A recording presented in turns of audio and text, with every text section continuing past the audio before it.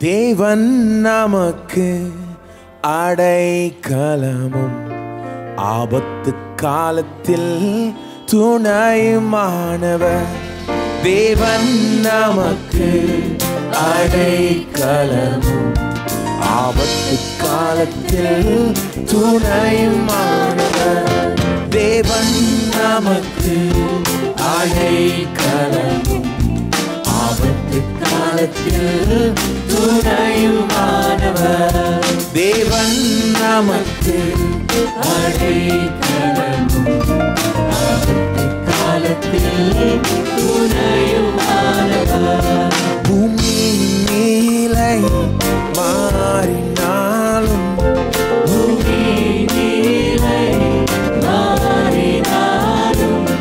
மலைகள் நிலை சாய்ந்து போனாலும்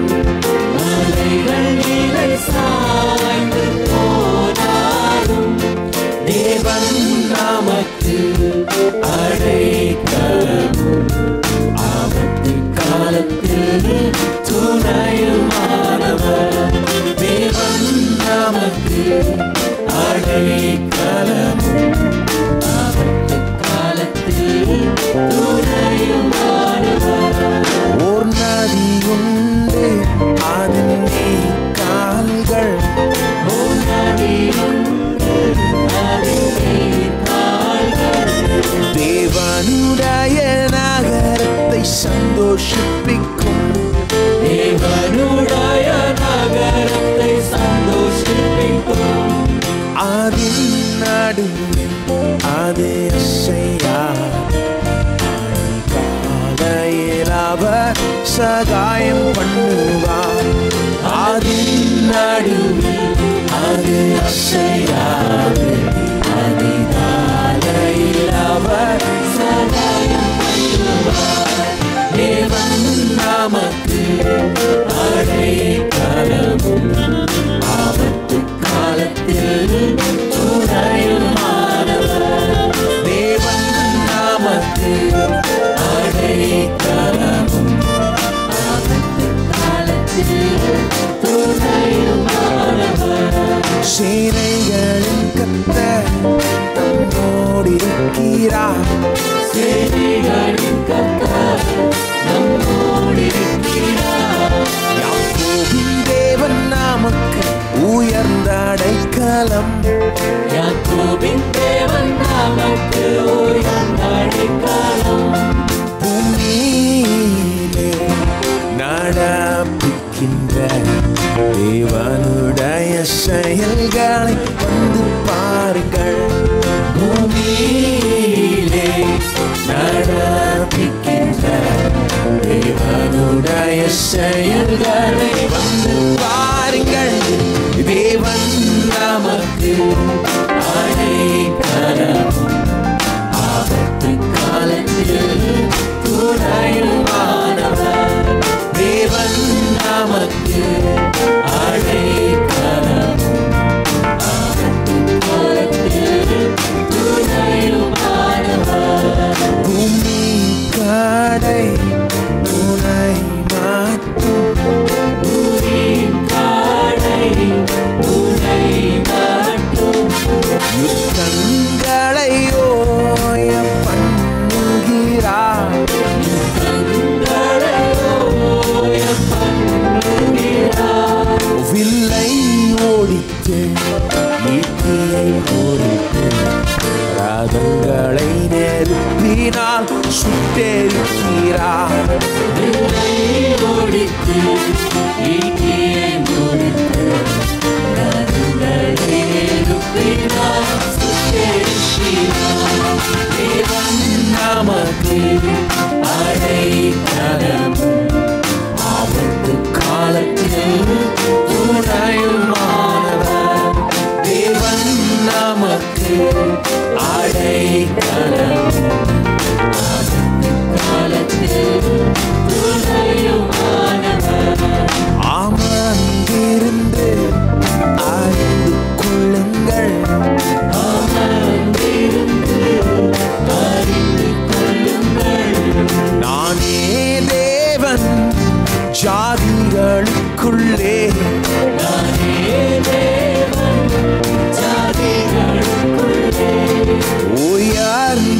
உயர்ந்திருப்பேன், உயர்ந்திருப்பேன், உயர்ந்திருப்பேன். நான் பூமியிலே உயர்ந்திருப்பேன், உயர்ந்திருப்பேன், உயர்ந்திருப்பேன். நான் பூமியிலே. ஓ தேவன் நமக்கு அடைக்கலம், ஆபத்து காலத்தில் துணைமானவர். தேவன் நமக்கு அடைக்கலம், ஆபத்து காலத்தில் துணைமானவர். பூமி நிலை மாறினாலும், பூமி நிலை மாறினாலும், மலைகள் நிலை சாய்ந்து போனாலும், மலைகள் நிலை சாய்ந்து போனாலும், தேவன் நமக்கு அடைக்கலம், ஆபத்து காலத்தில் துணையுமானவர். தேவன் நமக்கு அடைக்கலம், ஆபத்து காலத்தில் துணையுமானவர். தேவன் நமக்கு அடைக்கலம், ஆபத்து காலத்தில் துணையுமானவர். தேவன் நமக்கு அடைக்கலமும், ஆபத்து காலத்தில் துணையுமானவர்.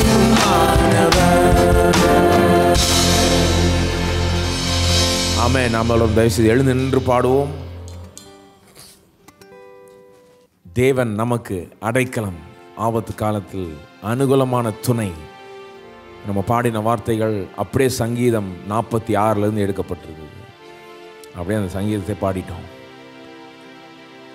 அங்கே ஒரு பயங்கரமான ஒரு சூழ்நிலையை சங்கீதக்காரன் கற்பனை செய்கிறான். அதாவது ரொம்ப ஒரு மோசமான சூழ்நிலை வந்தால் என்ன பண்ணுறது, நாம் எப்படி ரியாக்ட் பண்ண வேண்டும், அவன் கற்பனை செய்து பார்க்குறான் பாருங்க. பூமி நிலை மாறினாலும், மலைகள் சமுத்திரத்தில் சாய்ந்து போனாலும், என்ன நடந்தாலும் பரவாயில்ல, உலகமே அழிகிற அளவுக்கு ஒரு எர்த்குவேக் வந்தாலும், சுனாமி வந்தாலும், எல்லாம் கலந்து வந்தாலும் கூட, அங்கே சங்கீதத்தில் சொல்லுது, நம்ம பாட்டில் வந்து தான் தெரியல, நான் பயப்படேன். என்ன நடந்தாலும் நான் பயப்பட மாட்டேன். ஏன்? தேவன் நமக்கு அடைக்கலமாய் இருக்கிறார். நமக்கு ஆபத்து காலத்தில் அவர் எங்கே விட்டுட்டு ஓடில்ல, அனுகூலமான துணையாய் இருக்கிறார். எத்தனை பேர் நம்புறீங்க? உண்மையிலே தேவன் நமக்கு துணையா இருக்கிறார், அனுகூலமான உதவி செய்கிற ஒரு துணையா இருக்கிறார். ஆகவே நீங்க என்ன சூழ்நிலை இருந்தாலும் இன்னைக்கு நீங்க பயப்பட தேவையில்ல, பயப்படக்கூடாது. இன்னும் கேட்டால் கவலைப்படக்கூட நீங்க அவசியம் இல்லை. கவலையை கூட விட்டுட்டா பாருங்க, அது நமக்கு விசுவாசத்தை அமைக்கிடும் போட்டு. ஆகவே கவலைப்பட வேண்டாம், பயப்பட வேண்டாம், தைரியம் கொள்ளுவோம். நமக்கு தேவன் இருக்கிறார், அவர் நமக்கு எல்லாமா இருக்கிறார். அவரை நம்பி இருந்தவங்க ஒருவர் கூட வெட்கப்பட்டு போனதே கிடையாது. அப்படிப்பட்ட சரித்திரமே கிடையாது. அடுத்த பாடல தான் சொல்லுது பாருங்க, வெட்கப்பட்டு போவதில்லை. ஒருபோதும் ஒரு நாளும் நாம் வெட்கப்பட்டே போக மாட்டோம். ஏன்? இயேசு நம்மோடு இருக்கிறார், நமக்குள்ளாக இருக்கிறார், ஆவியானவர் இருக்கிறார், நமக்கு துணையாய் இருந்து உதவி செய்கிறார், விடுதலை ஆக்குகிறார். பாடுவோம், தேவனை துதிப்போம். எல்லோரும் கைகளை தட்டி என்னோட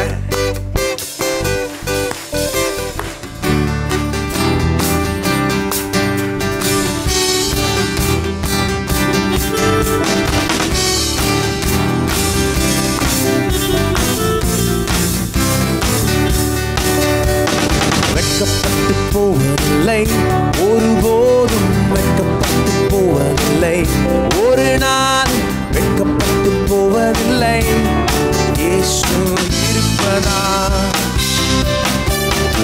வெட்கப்பட்டு போவதில்லை, ஒருபோதும் வெட்கப்பட்டு போவதில்லை, ஒரு நாளும் வெட்கப்பட்டு போவதில்லை. இயேசு இருப்பதா, இயேசு என்னோடு இருப்பதா, இயேசு என்னோடு நடப்பதா, இயேசு என்னோடு வசிப்பதா, வெட்கப்பட்டு போவதில்லை. இயேசு என்னோடு இருப்பதா,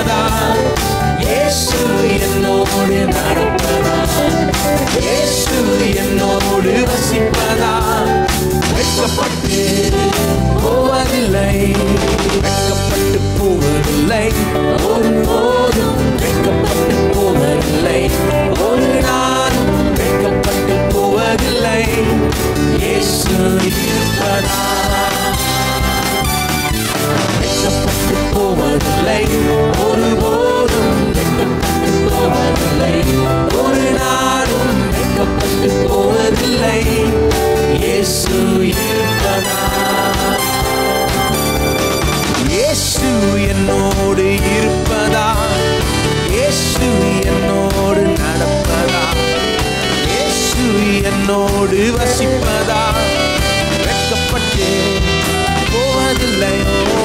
இயேசு என்னோடு இருப்பதா, இயேசு என்னோடு நடப்பதா, இயேசு என்னோடு வசிப்பதா வெட்கப்பட்டு போவதில்லை. அல்லேலூயா அல்லேலூயா அல்லேலூயா அல்லேலூயா அல்லேலூயா அல்லேலூயா அல்லேலூயா அல்லேலூயா. இயேசு என்னோடு இருப்பதால், இயேசு என்னோடு நடப்பதால், இயேசு என்னோடு வசிப்பதால் வெட்கப்பட்டு போவதில்லை. இயேசு என்னோடு இருப்பதால், இயேசு என்னோடு நடப்பதால், இயேசு என்னோடு வசிப்பதால் வெட்கப்பட்டு போவதில்லை. அல்லேலூயா அல்லேலூயா அல்லேலூயா அல்லேலூயா அல்லேலூயா அல்லேலூயா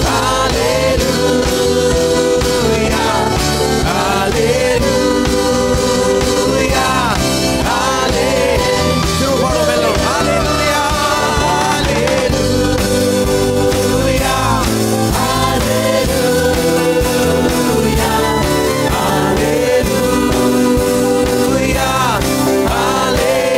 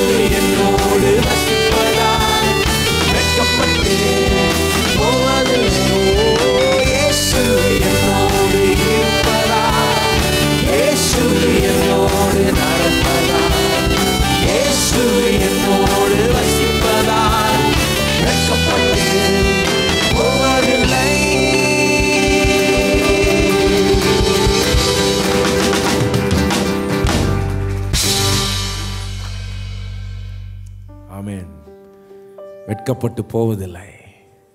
ஓ ஆண்டவரே, உமக்கு நன்றி செலுத்துகிறோம். ஆண்டவரே, நீர் ஒருபோதும் எங்களை கைவிடுறதில்லை, எங்களை விட்டு விலகி போவதில்லை.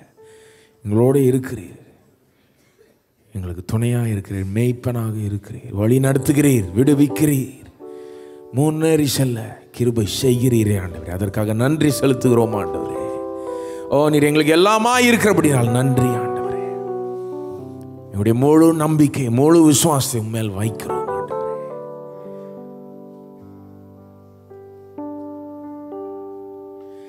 எல்லாம் என் இயேசுவே, எல்லாம் அவரே, சிறிதும் பெரிதாயினும் எல்லாம் அவரே,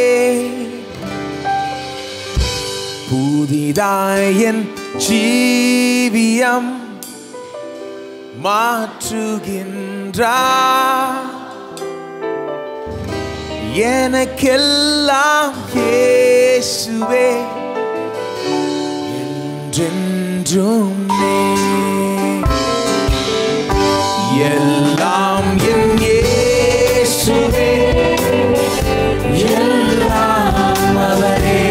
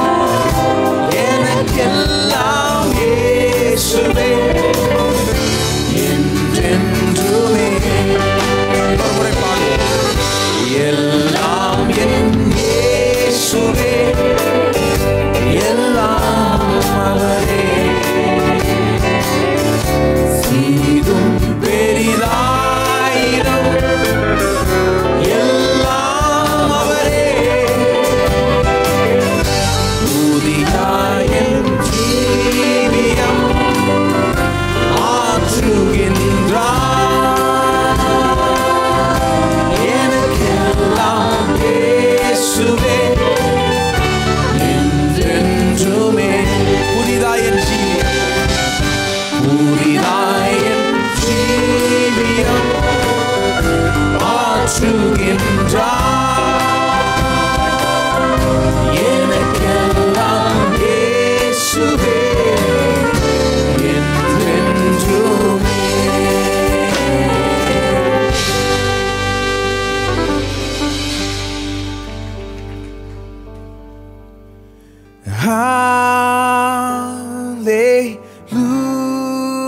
Hallelujah, hallelujah,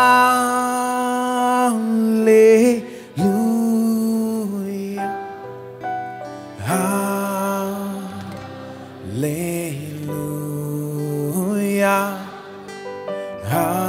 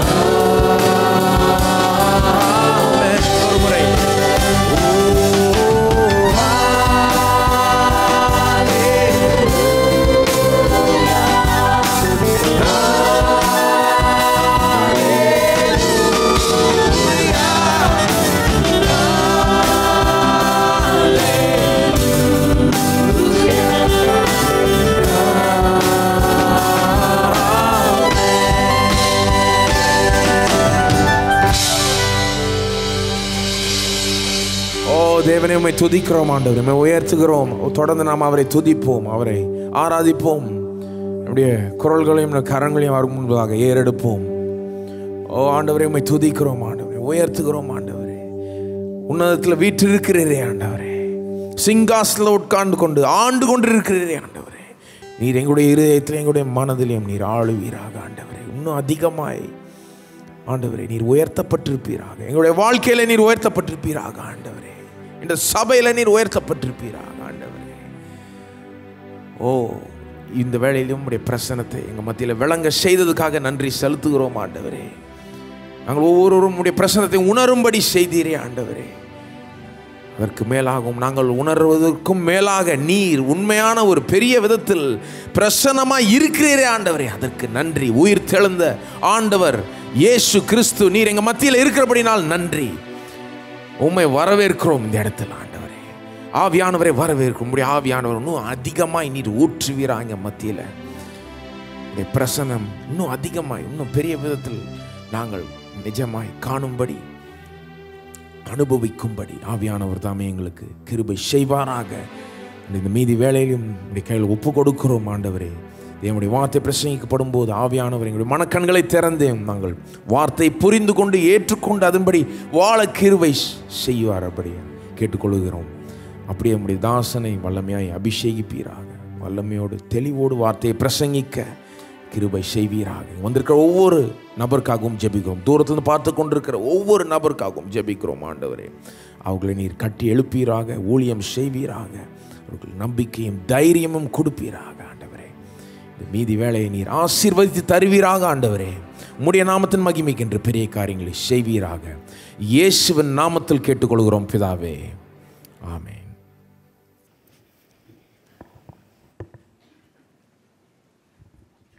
காணிக்கையினாலே கர்த்தரை ஆராதிக்கின்ற நேரம். உலகெங்கிலும் இந்த இணையதளத்தின் மூலமாக, டிவி மூலமாக எங்களோடு கூட இந்த ஆராதனையில் பங்கெடுத்த நீங்களும் காணிக்கை செலுத்த விரும்பினால் இப்பொழுதே வெப் விலையின் மூலமாக செலுத்தலாம். அல்லது விக்டரி கிறிஸ்டியன் ஃபவுண்டேஷன் பேருக்கு காசோலைகள் அல்லது எம்ஓடிடி அனுப்பலாம். தசவாங்க கூட கரங்களை உயர்த்துவோம். கர்த்தருடைய வார்த்தையை கேட்டுக் கொடுப்போம்.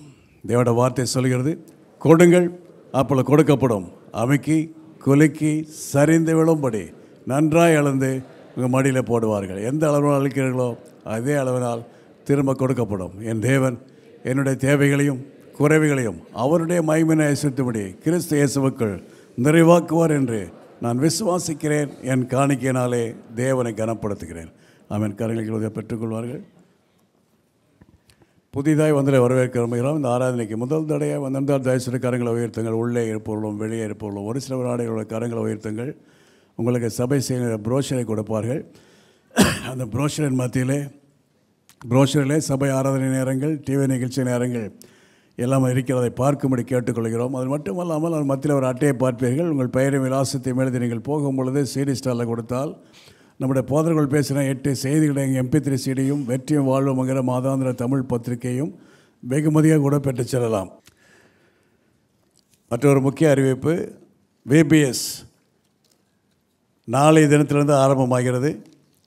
11ஆம் தேதி வியாழக்கிழமை வரை VBS நம்முடைய சபையில் நடைபெறும். காலையில் 8:30 மணியிலிருந்து 11:30 வரை காலையில் நடைபெறும். 4 வயது முதல் 16 வயது உள்ள பிள்ளைகள் அனைவரும் அதில் கலந்து கொள்ளலாம். நேரத்தை கவனித்துக் கொள்ளுங்கள். காலையில் 8:30க்கு வர வேண்டும். 11:30 வரை நடைபெறும்.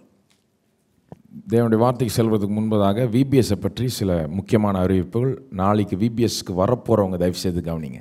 நாளைக்கு வரப்போகிறவங்க கொஞ்சம் நல்லா கவனிங்க. 8:30 மணிக்கு கொஞ்சம் டைமுக்கு நீங்கள் வரும்படி கேட்டுக்கொள்கிறோம். ஏன்னா அப்போ தான் நாங்கள் டைமுக்கு ஆரம்பிக்க முடியும், செய்ய வேண்டிய காரியங்களை நல்லா செய்ய முடியும். அது மட்டும் இல்லை, நாளைக்கு ஃபஸ்ட் டேயாக இருக்கிறதுனால ரொம்பவே டைமுக்கு வரணும். ஏன்னா உள்ளே நுழையும் போது எல்லாமே கொஞ்சம் வித்தியாசமாக இருக்கும். நாளைக்கு எப்பவும் போல் நடக்காது. அதாவது எப்போவும் எல்லாருமே அந்த கதவில் எங்கே வேணால் உட்காந்துக்குவாங்க. அப்படி நடக்காது. நாளைக்கு இந்த வருஷம் கொஞ்சம் வித்தியாசமாக பண்ணுறோம். நுழையிற இடத்துலையே கதவு இல்லை, அங்கேயே பார்க்கிங்லேருந்து வரும்போதே பிரிச்சிடுறோம். வயசு பிரகாரமாய் பிரித்து அதுக்கேற்ற செப்பரேட் என்ட்ரி 5 செப்பரேட் என்ட்ரி கொடுத்து அந்தந்த வயசுக்கு செப்பரேட் என்ட்ரி கொடுத்து தனி கதவு கொடுத்து அப்படி கொண்டு வரோம். ஆகவே நீங்கள் நாளைக்கு வரத்துக்கு முன்னாடியே, நீங்கள் பெற்றோராக இருந்தீங்கனாலும் சரி, பிள்ளையாக இருந்தாலும் சரி, வரத்துக்கு முன்னாடியே உங்கள் ஏஜ் குரூப் என்னான்னு தெரிஞ்சு வச்சுக்கோங்க. அது மட்டும் இல்லை, அங்கே இப்போவே நாங்கள் தொங்க போட்டிருக்கோம் ports. Beginner, primary, intermediate, senior, junior அப்படின்னு போர்ட்ஸ் 5 போர்டு தொங்குது. இன்றைக்கே போகும்போது பார்த்து வச்சுட்டு போயிடுங்க. எந்த என்ட்ரின்னு பார்த்து வச்சிட்டிங்கன்னா நாளைக்கு நீங்கள் வரத்துக்கு ஈஸியாக இருக்கும். ஏன் இதெல்லாம் சொல்கிறோன்னா, இது சின்ன VBS இல்லை. இந்த சபையில் VBS 600 பிள்ளைங்க வராங்க. ஆகவே எல்லோரும் ஒன்றா மோதும்போது கொஞ்சம் பிளான் பண்ணி செஞ்சால் இன்னும் நல்லாயிருக்கும். ஸ்மூத்தாக போகும். உங்களுக்கும் ஸ்மூத்தாக போகும், எங்களுக்கும் ஸ்மூத்தாக போகும். நீங்கள் இப்போவே உங்கள் பிள்ளையினுடைய ஏஜ் குரூப்பை தெரிஞ்சுக்கலாம். ரொம்ப ஈஸி. நாங்கள் இப்போ ஒரு இது காமிக்கிறோம் பாருங்கள். அதை பார்த்து உங்கள் பிள்ளையினுடைய ஏஜ் குரூப் என்னன்னு இப்போவே தெரிஞ்சுக்கோங்க. 4, 5, 6 4, 5, 6 வயது பிள்ளைங்க பிகினர்ஸ் அந்த மாதிரி எல்லாத்துக்கும் வச்சுருக்கோம்.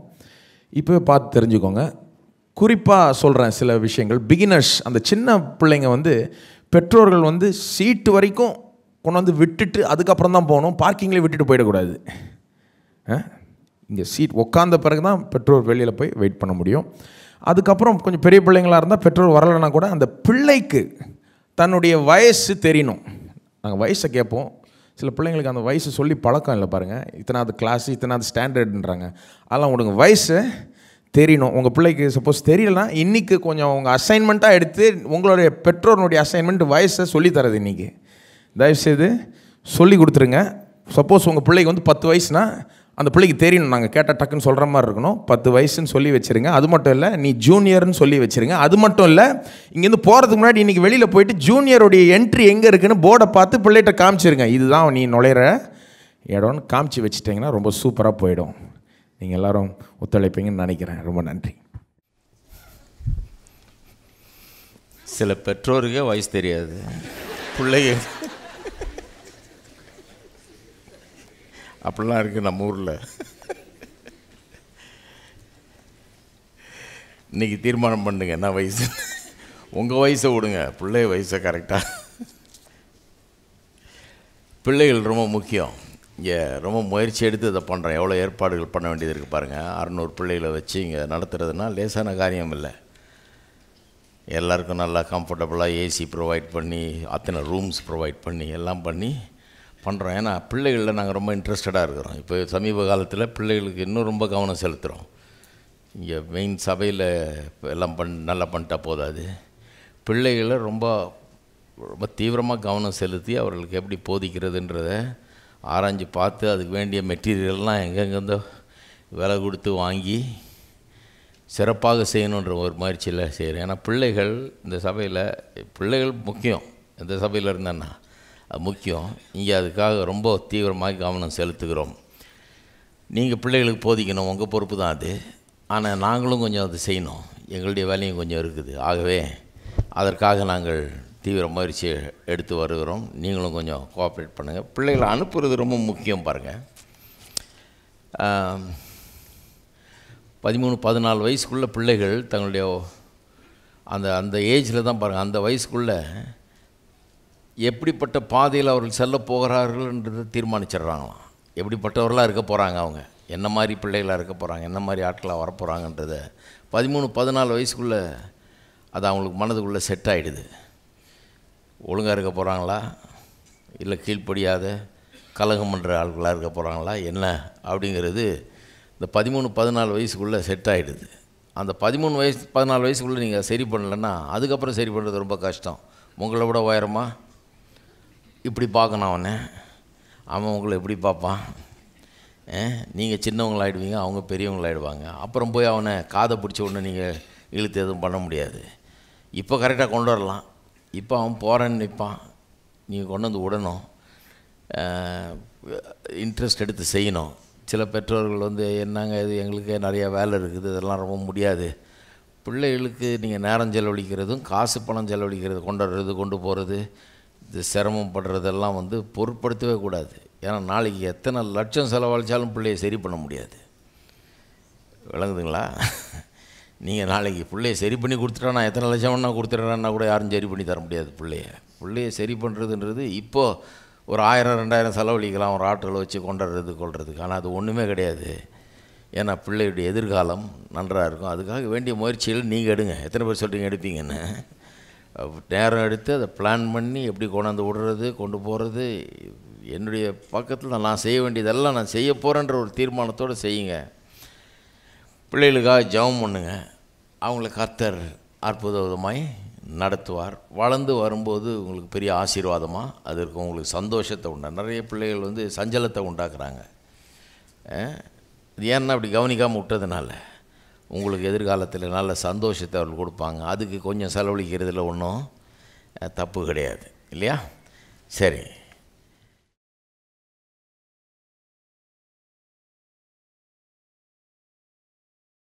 கர்த்தருடைய வார்த்தைகளை செல்வோம். நாம் 2 கொரிந்தியர் 8ஆம் அதிகாரத்துக்கு திருப்போம்.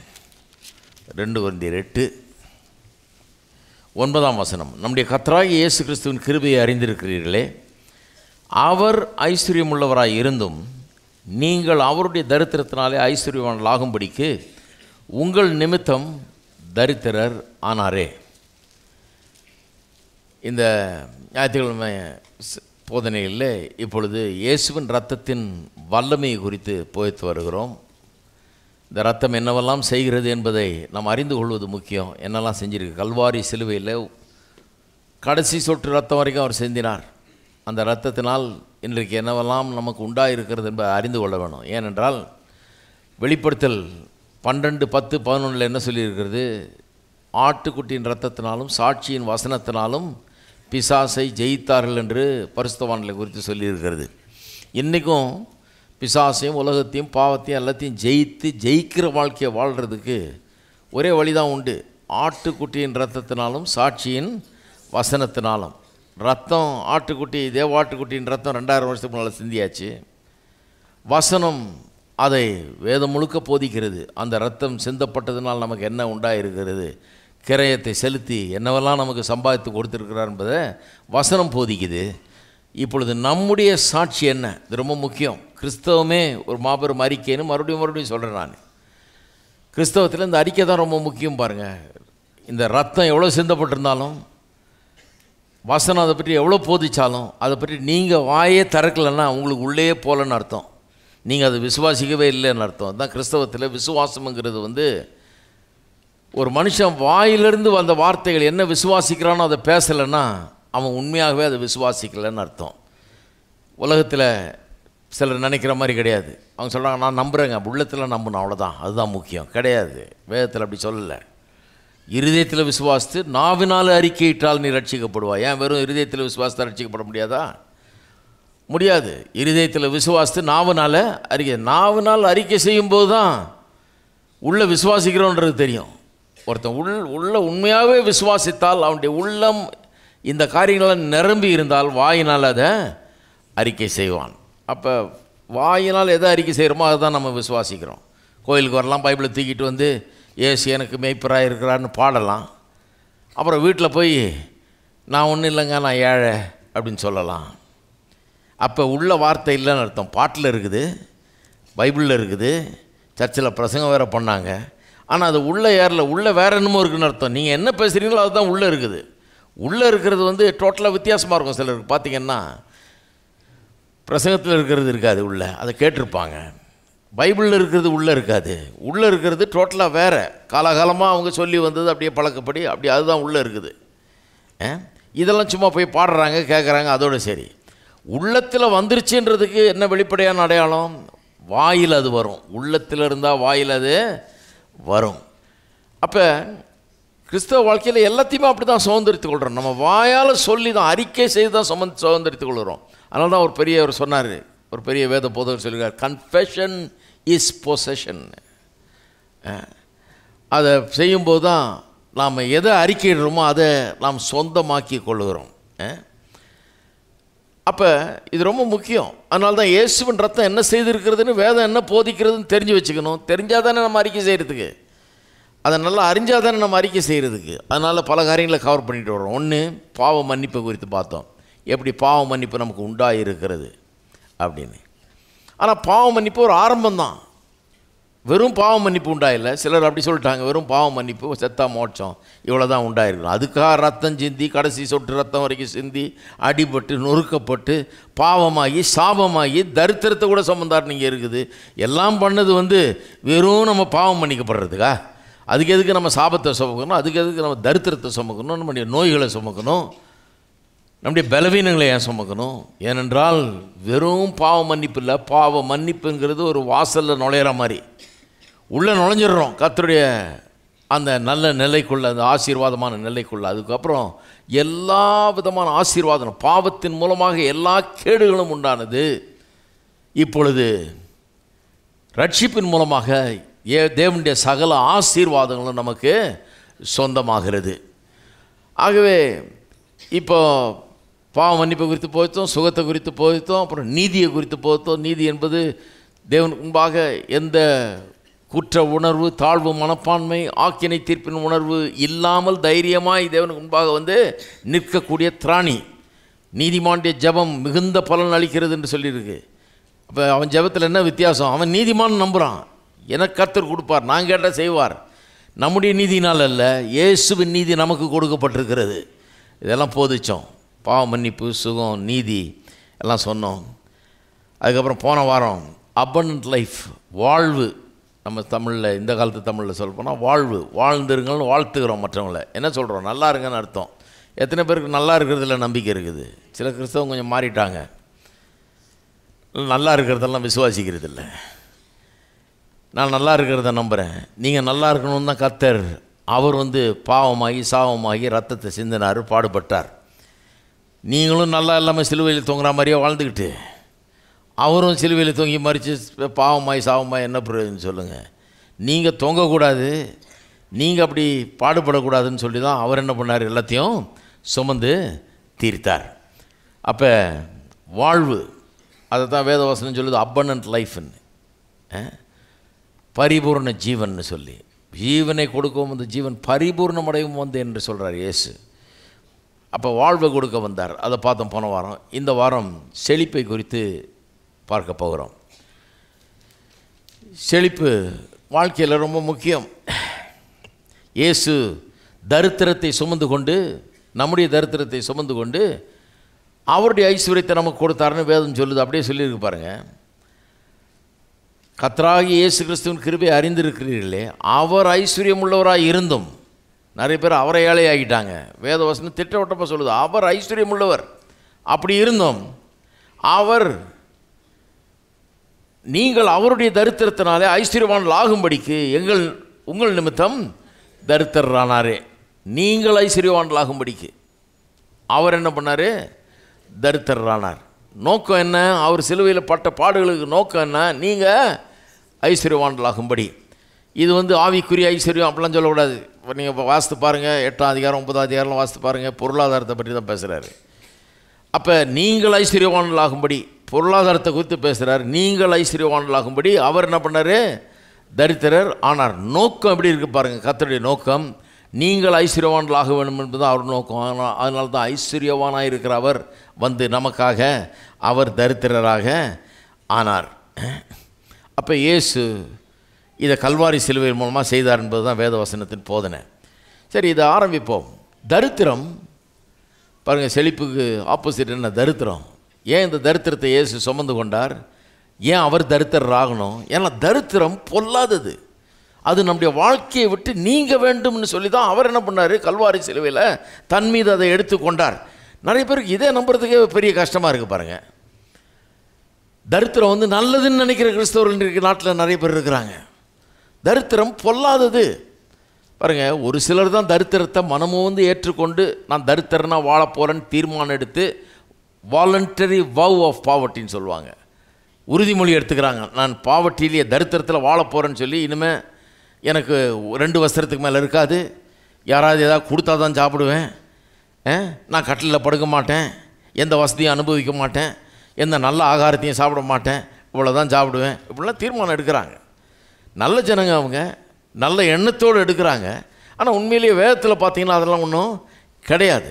வேதத்தில் கிறிஸ்தவத்தில் அதெல்லாம் ஒன்றும் கிடையாது. வேதம் சொல்லுது தரித்திரம் நமக்கு இருக்கக்கூடாது. ஆகவே தான் அவர் என்ன பண்ணார்? எனக்கு இருக்கட்டும், பரவாயில்ல, நான் எடுத்துக்கிறேன் சிலுவையில், உங்களுக்கு தரித்திரம் இருக்க வேணான்னு சொல்லி தான் அவர் சிலுவையிலேயே மரித்தார் என்று வேதவசனம் போதிக்கிறது. அப்போ நம்முடைய வாழ்க்கையிலேருந்து அகற்றும்படியாக தான் அவன் என்ன பண்ணார்? அதை இங்கே கொடுத்துருன்றார். உனக்கு வேணாம், அது நான் எடுத்துக்கிறேன், அதை நீ எங்கிட்ட இருக்க ஐஸ்வர்யத்தை எடுத்துக்கொள். அப்போ நமக்கு என்ன இருக்கணுங்கிறதுல ரொம்ப தெளிவாக இருக்கணும் பாருங்கள். நம்ம தரித்திரத்தை போற்றி புகழ்ந்து பேசிகிட்டு இருக்கக்கூடாது. நமக்கு என்ன இருக்கணுங்கிறதுல ரொம்ப உறுதியாக இருக்கணும். கர்த்தர் சொல்கிறாரு பாருங்கள், நீங்கள் நினைக்கிறது இல்லை, நான் நினைக்கிறது இல்லை, கர்த்தர் சொல்கிற. கர்த்தர் நமக்கு தரித்திரம் தான் இருக்கணும்னு விரும்பினார்னா நான் இன்றைக்கி தரித்திரனாக இருக்க ரெடி, எல்லாருமே ரெடியாக இருக்கணும். ஆனால் அப்படி சொல்லலையே அவர் சொல்கிறாரு நாம் ஐஸ்வர்யவான்களாகும்படி உங்கள் நிமித்தம் அவர் தரித்திரரானாரே. தரித்திரத்தை என்கிட்ட கொடுத்துருன்றார், நீ வச்சுக்காத, வேணாம், அது பொல்லாதது, நான் அதை சுமந்து தீர்த்துறேன், கல்வாரி சிலுவையோடு அதை ஒழிச்சிடுறேன். கடைசி ஆதாமை பற்றி பேசணும் இல்லையா? அந்த முதல் ஆதாம் துவைக்க வச்சான் தரித்திரத்தை பாவத்தின் மூலமாக. இவர் ஏன் கடைசி ஆதாம் அழைக்கப்படுறாரு? இவர் ஒரு முற்றுப்புள்ளி வைத்தார் அந்த தரித்திரத்துக்கு. அதனால தான் இவர் கடைசி ஆதாம் என்று அழைக்கப்படுறாரு. நான் முடிச்சு கட்டிடுறேன், அதை விட்டுருன்றாரு. உனக்கு தரித்திரம் கூடாதுங்கிறாரு. தரித்திரம் பொல்லாததாக இருக்கிறது. தரித்திரம்னா என்ன? குறைவுபடுவது, எல்லா விதத்திலும் குறைவுபட்டு இருப்பது, அது கூடாதுன்றார். பாருங்கள், இப்போ ஐஸ்வர்யம்னா என்ன? தரித்திரத்துக்கு ஆப்போசிட்டு. ஐஸ்வர்யம்னா எப்படி இருப்பான் ஒரு மனுஷன்? ஐஸ்வர்யவானாக இருக்கிறவன் அவனுக்கு தேவையான அத்தனையும் இருக்குது, ஒரு குறைவுபடாமல் இருக்கிறான். அது மட்டும் இல்லாமல் மற்றவர்களுக்கு கொடுத்து உதவக்கூடிய ஒரு நிலையில் அவன் இருக்கிறான். அதுதான் ஐஸ்வர்யவானான். அந்த மாதிரி ஒரு லெவலுக்கு நாம் எல்லாம் வர வேணும்னு கர்த்தர் விரும்புகிறார். இதை 2 கொரிந்தியரில் வாசிக்கிறோம். நம்ம 2 கொரிந்தியர் 8, 9 வாசித்தோம். இப்போது அப்படியே 9, 8 வாசிங்க. அதே 2 கொரிந்தியரில் 9, 8 பாருங்கள். ஒரு அருமையான வசனம். இதை ரொம்ப ஆழமாக நாம் பார்க்க போகிறோம். மேலும் நீங்கள் எல்லாவற்றிலும் எப்பொழுதும் சம்பூர்ணமுடையவர்களாகவும் சகலவித நற்கிரியிலும் பெருகவர்களாக இருக்கும்படியாக தேவன் உங்களிடத்தில் சகலவித கிருபையும் பெருகச் செய்ய வல்லவராய் இருக்கிறார். இங்கிலீஷ் பைபிளில் பார்த்தீங்கன்னா ஆல்ங்கிற வார்த்தை மறுபடியும் வரும். கிரேக்க மொழியிலேயே, ஒரிஜினல் மொழியில், கிரேக்க மொழியில் எழுதப்பட்டது. அதில் வாசித்தீங்கன்னா இந்த ஆல் என்ற வார்த்தை வருது இல்லையா இங்கிலீஷில், அதனுடைய கிரேக்கு வார்த்தை 5 முறை வருது இந்த ஒரு வசனத்தில். ஆல் என்ற வார்த்தை கிரேக்க மொழியில் 5 முறை வருது. தமிழில் 2 முறை, தமிழில் எல்லாவற்றிலும் அப்படின்னு வருது, அது ஆல். எப்பொழுதும் all times, எல்லாவற்றிலும்ன்றது in all things, எப்பொழுதும்ன்றது at all times. அப்புறம் சகலவித அப்படின்னு மொழிபெயர்த்திருக்குது, எவ்ரின்னு இங்கிலீஷில். இங்கே சகலவிதன்னு மொழிபெயர்க்கு, அதுவும் ஆல் தான். நற்கிரியில் பெருகுகளாக இருக்கும்படியாக தேவன் உங்களிடத்தில் சகலவித கிருபையும், மறுபடியும் சகலவிதன்றதும் இந்த ஆல்ன்ற வார்த்தையில் தான் இருந்து வருது. அப்போ நான் சொல்கிறேன், இந்த ஆளுங்கிற வார்த்தை 5 முறை வருது இந்த ஒரு வசனத்தில். ஒரு வார்த்தை திரும்ப 5 தடவை வருதுன்னா உண்மையாகவே அதை கவனிக்கணும், என்ன இங்கே சொல்கிறாங்கன்னு. ஏன் 5 முறை ஆளுன்ற வார்த்தை வருது? இன்னொரு அடுத்த வார்த்தை அபண்டன்ஸ், சம்பூர்ணம் அப்படிங்கிற வார்த்தை அபண்டன்ஸ் என்று மொழிபெயர்க்கப்பட்டிருக்கிறது ஆங்கிலத்தில். தமிழில் அது சம்பூர்ணமுடையவர்களாயும் பெருகிறவர்களாயும் இப்படிலாம் மொழிபெயர்க்கப்பட்டிருக்கு. அது 2 தடவை வருது கிரேக்க மொழியில். அந்த வார்த்தை சம்பூர்ணம்னு மொழிபெயர்க்கப்பட்டிருக்கிற வார்த்தை கிரேக்க மொழியில் 2 முறை வருது. ஆனால் இந்த ஆல்ன்ற வார்த்தை இங்கே எல்லாவற்றிலும் எப்பொழுதும் அப்படின்லாம் வருது இல்லையா, சகலவித அப்படின்னு. அது 5 தடவை இந்த ஒரு வசனத்தில் வருகிறது. என்ன அர்த்தம்? அதனுடைய அர்த்தம் என்ன? அர்த்தம் என்னன்னா, கர்த்தர் உங்களையும் என்னையும் எல்லா விதத்திலும், ஆவி, ஆத்மா, சரீரம், குடும்பம், பொருளாதாரம், கையின் பிரயாசம் என்று எல்லா விதத்திலும் சம்பூர்ணம் நமக்கு இருக்க வேணும், அபண்டன்ஸ் இருக்க வேணும் என்று கர்த்தர் விரும்புகிறார். எல்லா விதத்திலும், வெறும் ஆவிக்குரிய விதத்தில் சம்பூர்ணமாக இருந்தால் பத்தாது, எல்லா விதத்திலும் நாம் சம்பூர்ணமுடையவர்களாக இருக்க வேணும்னு கர்த்தர் விரும்புகிறார்ன்றதை காட்டுகிறதுக்காக தான் அத்தனை முறை ஆல்னு திரும்ப வருது. சரி, இப்போ நீங்கள் ஒரு கிறிஸ்தவ பின்னணியிலேருந்து வந்தீங்கன்னா, இப்போ நானும் ஒரு கிறிஸ்தவ பின்னணியிலேருந்து வந்தேன். எங்கள் அப்பா அம்மாலாம் கிறிஸ்தவர்கள், இன்னும் கேட்ட பிரசங்கியார்கள், இப்படிப்பட்ட பின்னணியிலேருந்து வந்தேன். கிறிஸ்தவ பின்னணியிலே இவங்க மத்தியிலே இருந்திருந்தீங்கன்னா கண்டிப்பாக இந்த உபதேசத்தை கேட்குறதுக்கே ஒரு பிரச்சனையாக இருக்கும் நிறைய பேருக்கு, அப்படிப்பட்டவர்களுக்கு. ஏன்னா நான் வளர்ந்து வந்த காலத்தில் எனக்கு ஞாபகம் இருக்குது பாருங்கள், இன்னார் இப்படி சொன்னாங்கன்னு எனக்கு அப்படி தெளிவாக சொல்ல முடியாது. சிலர் சொன்னாங்க தான், உண்மை தான். சிலர் தரித்திரத்தையே போற்றி போழ்ந்து பிரசங்கம் பண்ணாங்க, உண்மை தான். ஆனால் பொதுவாக எப்போவுமே நடைமுறை வாழ்க்கையில் வெறும் பிரசங்கியாரில் மட்டும் சொல்லலை, சாதாரணமாக கிறிஸ்தவர்களே ஒரு நல்ல கிறிஸ்தவன் எப்படி இருப்பான் அப்படின்னு அந்த காலத்தில் பேசும்போது என்ன சொல்லுவாங்க? அவன் ஒன்றும் இல்லாமல் இருப்பான், அவனுக்கு எதுவும் இருக்காது.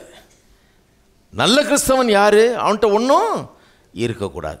2 வேட்டி 2 சட்டை தான் வச்சுருக்காரு அவர் கட்டிலில் கூட படுக்க மாட்டார், அவர் வெறும் ரப்பர் செருப்பு தான் அணிவார், அவர் நடந்தே தான் போவார். இன்றைக்கும் அவர்கிட்ட காரோ பைக்கோ ஒன்றும் கிடையாது, அவர்கிட்ட பேங்க் அக்கௌண்ட்டு கூட கிடையாது. ஏன்னா அவர் எதையும் சேர்க்கறது இல்லை, எதுவும் வச்சுக்கிறது இல்லை, இந்த உலகத்தில் அவருக்கு ஒன்றுமே கிடையாது. இதெல்லாம் கேட்கும்போது ஜனங்களுக்கு அடே அப்பா என்ன பரிசுத்தவான் அப்படின்றது. அப்படி தான் நாங்கள் யோசித்தோம். பரிசுத்தவானாக இருந்தால் நீ ஒன்றும் வச்சிருக்கக்கூடாது, ஒன்றுமே இருக்கக்கூடாது. நீ கிறிஸ்தவனாக இருந்தால் நல்ல கிறிஸ்தவன் யார்? ஒன்றுமே இல்லாதவன் தான் நல்ல கிறிஸ்தவன். நான் சொல்கிறேன், வெறும் பிரசங்கியார்களை சொல்லலை, பொதுவாக ஜனங்களே அப்படி தான் நம்பினாங்க, அப்படி தான் பேசுனாங்க. இது நான் யாரையும் குறை சொல்லணும்னு சொல்லலை, உண்மையாக இருந்ததை சொல்கிறேன் நான். அதனால் எனக்குள்ளே என்ன ஆயிடுச்சு, ஒரு அபிப்பிராயம் உருவாகிடுச்சு, ஃபார்ம் ஆகிடுச்சு.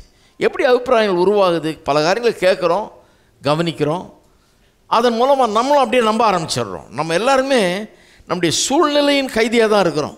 நம்ம சூழ்நிலையில் இருக்கிறவங்க எதையா ஒன்று சொல்ல சொல்ல சொல்ல அது நல்லா உள்ளே ஏறிக்குது பாருங்கள். அப்போ என்னுடைய சூழ்நிலையில் பொதுவாக கிறிஸ்தவ சூழ்நிலையே அப்படி தான் இருக்குது. கிறிஸ்தவன்னா ஒன்றும் இல்லாதவனாக இருக்கணுங்கிறது தான் அபிப்பிராயமாக இருக்குது. அதனால் நிறைய கிறிஸ்தவர்களுக்கு இன்றைக்கி அபிப்பிராயம் என்னென்னா, கிறிஸ்தவனாலே ஒன்றும் இருக்கக்கூடாது, அவனுக்கு ஒன்றுமே இருக்கக்கூடாது. இந்த உலகத்தில் ஒன்றுமே இல்லாதவனாக இருக்கிறவன் தான் கிறிஸ்தவன்.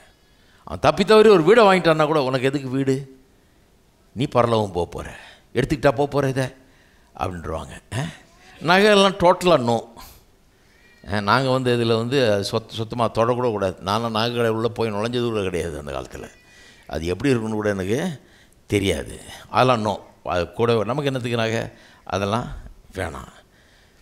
நல்ல துணிமணிகள் அது கூட வேணாம், அது கூட பண்ணக்கூடாது. விலையுந்த வஸ்திரங்கள் அதெல்லாம் கூடாது, ரொம்ப விலை, அது வேணாம். நமக்கு வந்து காடா மல்லு தான் கரெக்ட்.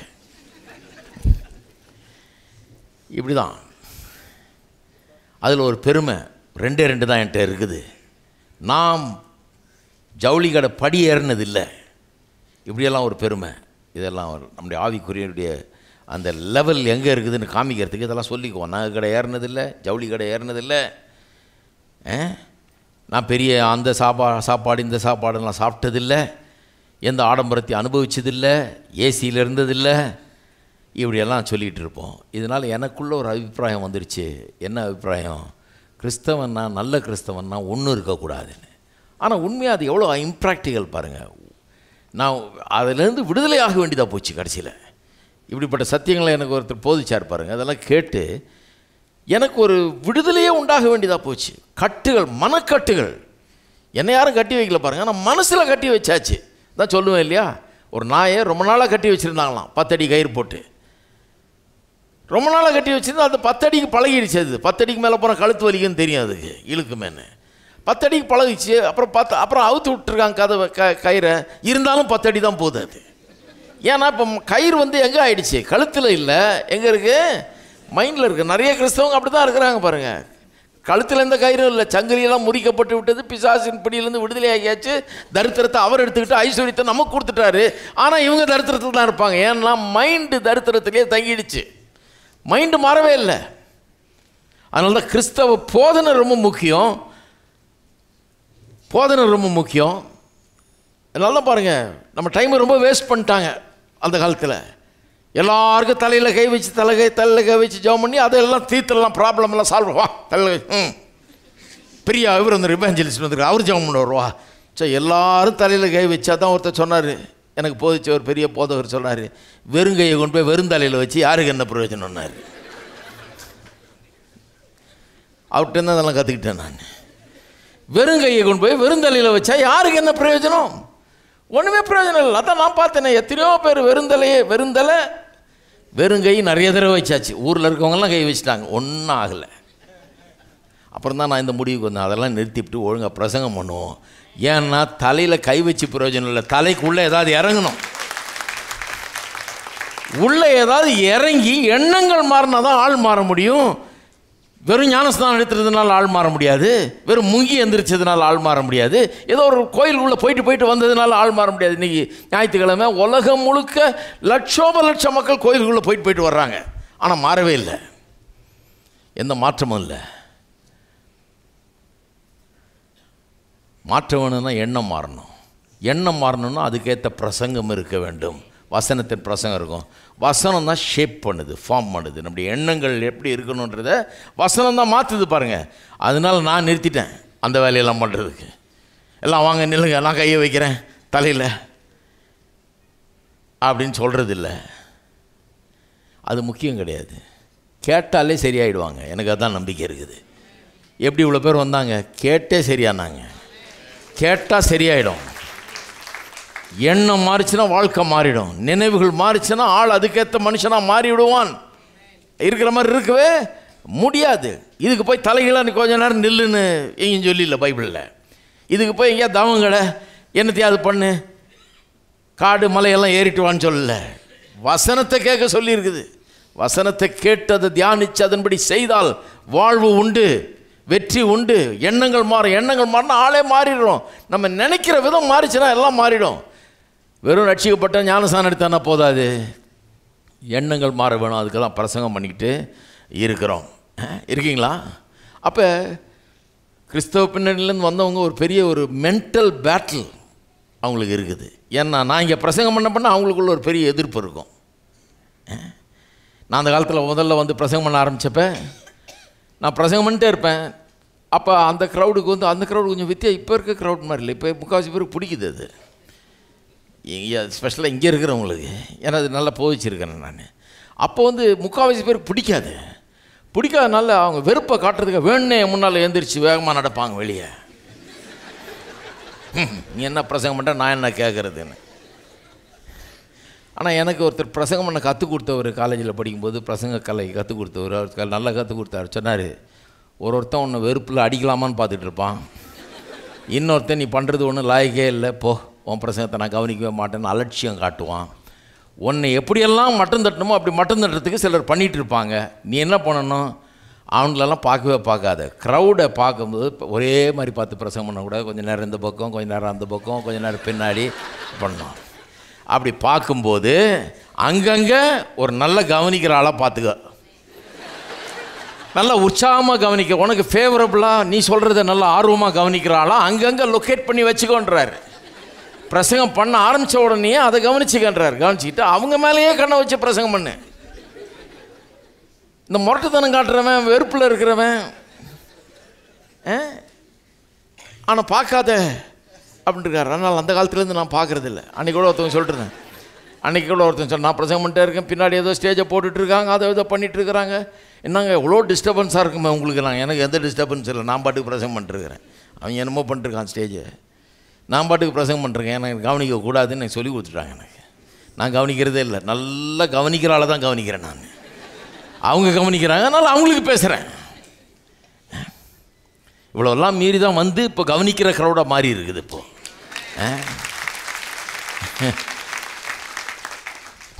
அப்போ ஒரு மென்டல் பேட்டில் இருக்குது பாருங்கள், மனசில் ஒரு போராட்டமே இருக்குது நமக்கு. இதை ஏற்றுக்கொள்ளாமல் எனக்கு கூட இருந்தது. நான் ஒன்றும் உங்களை நான் சொல்கிறதெல்லாம் ஏற்றுக்குங்கன்னு சொல்லலை, நான் சொல்கிறேன் கவனியுங்க, அட்லீஸ்ட் கவனியுங்க. கவனிக்காமல் எனக்கு பிடிக்கல நான் போகிறேன் அப்படின்னு போகிற பிரயோஜனம் இல்லையா? வைக்க கேட்டு தான் போங்களேன். ஏற்றுக்கொள்ளனா கூட கேட்டுருங்க, கேட்டுட்டு அப்புறம் உங்களுக்கு நல்லா தெரியுது தப்புன்னு தெரிஞ்ச பிறகு விட்டுருங்க, வேணாம். நான் என்ன சொல்கிறேன், கேளுங்க, வேதத்தை ஆராய்ஞ்சு பாருங்கள், இது உண்மையான ஆராய்ஞ்சு பாருங்கள். ஒரு பெரிய ஆசீர்வாதத்தை இழந்துருவீங்க. இல்லைனா கேட்காம இதை நிராகரித்தீங்கன்னா ஒரு பெரிய நல்ல காரியத்தை இழந்துருவீங்க வாழ்க்கையில். நான் தினந்தோறும் 1000 கோடி ஸ்தோத்திரம் ஆண்டவருக்கு நான் சொல்கிறேன். எதுக்கு?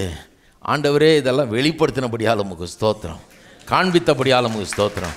இதெல்லாம் விலங்குல தெரியலன்னா எங்கே கடந்திருப்பேன் நான் இந்நேரம்? நானும் அந்த கும்பலில் தான் இருந்திருப்பேன். ஒன்றும் வேண்டாம், அடி எனக்கு ஒன்றும் வேணாம். ஏன்னா எல்லாம் அப்படி சொல்லும்போது நம்ம வேறு மாதிரி சொன்னார் அடிப்பாங்க. அதனால் ஒன்றும் வேண்டாம், ஒன்றும் வேண்டான்ற பிரச்சனை நான் இருந்தேன்னா இன்றைக்கி நீங்கள் இங்கே உட்காந்துக்கிட்டு ஏசி போட்டுட்டு உட்காந்துட்டு இருக்க மாட்டீங்க. இவ்வளோ நல்ல இடத்துல இவ்வளோ செலவழித்து மைக் செட்டு அது இது மியூசிக் இன்ஸ்ட்ருமெண்ட்ஸ் எல்லாம் போட்டு அற்புதமாக உங்கள் பிள்ளைங்களுக்கும் 10 நாள் ஏசி எல்லாம் போட்டு இவ்வளோ நடக்காது. ஏன்னா ஒன்றும் வேணான்ற ஆசாமியாச்சே. ஒரு இடத்துக்கு போனேன், ஏசியெல்லாம் போட்டாங்க. ஏன்னா அவங்களுக்கு என்னென்னா இவரெல்லாம் போட்டிருக்காரு, நம்மளும் போட்டுருணும் ஏசி, அதனால் ஆளுக்கு ஒரு ஏசி வாங்கித்தாங்கன்னு கேட்டு போட்டாச்சு. ஏசி அப்படியே தத்துக்கு முத்தன்னு போட்டாச்சு. போட்டுட்டு கடைசியில் ஆஃப் பண்ணியே வச்சுருக்கிறாங்க, ஃபேனே ஓடுது. ஏன்னா அதுக்கு பில்லு கட்டணும்ல. ஏன்னா நீங்கள் ஏன் அதை ஆஃப் பண்ணி வச்சா ரொம்ப பில்லு ரொம்ப ஆகுது பிரதர், உங்களுக்கு தெரியாது எவ்வளோ பில்லு ஆகுது. பில்லை பற்றி போய் யோசிக்கிற ஆளுக்கு எதுக்கு ஏசி? நான் பில்லை பற்றி யோசிக்கல, ஆசீர்வாதத்தை பற்றி யோசிக்கிறேன்.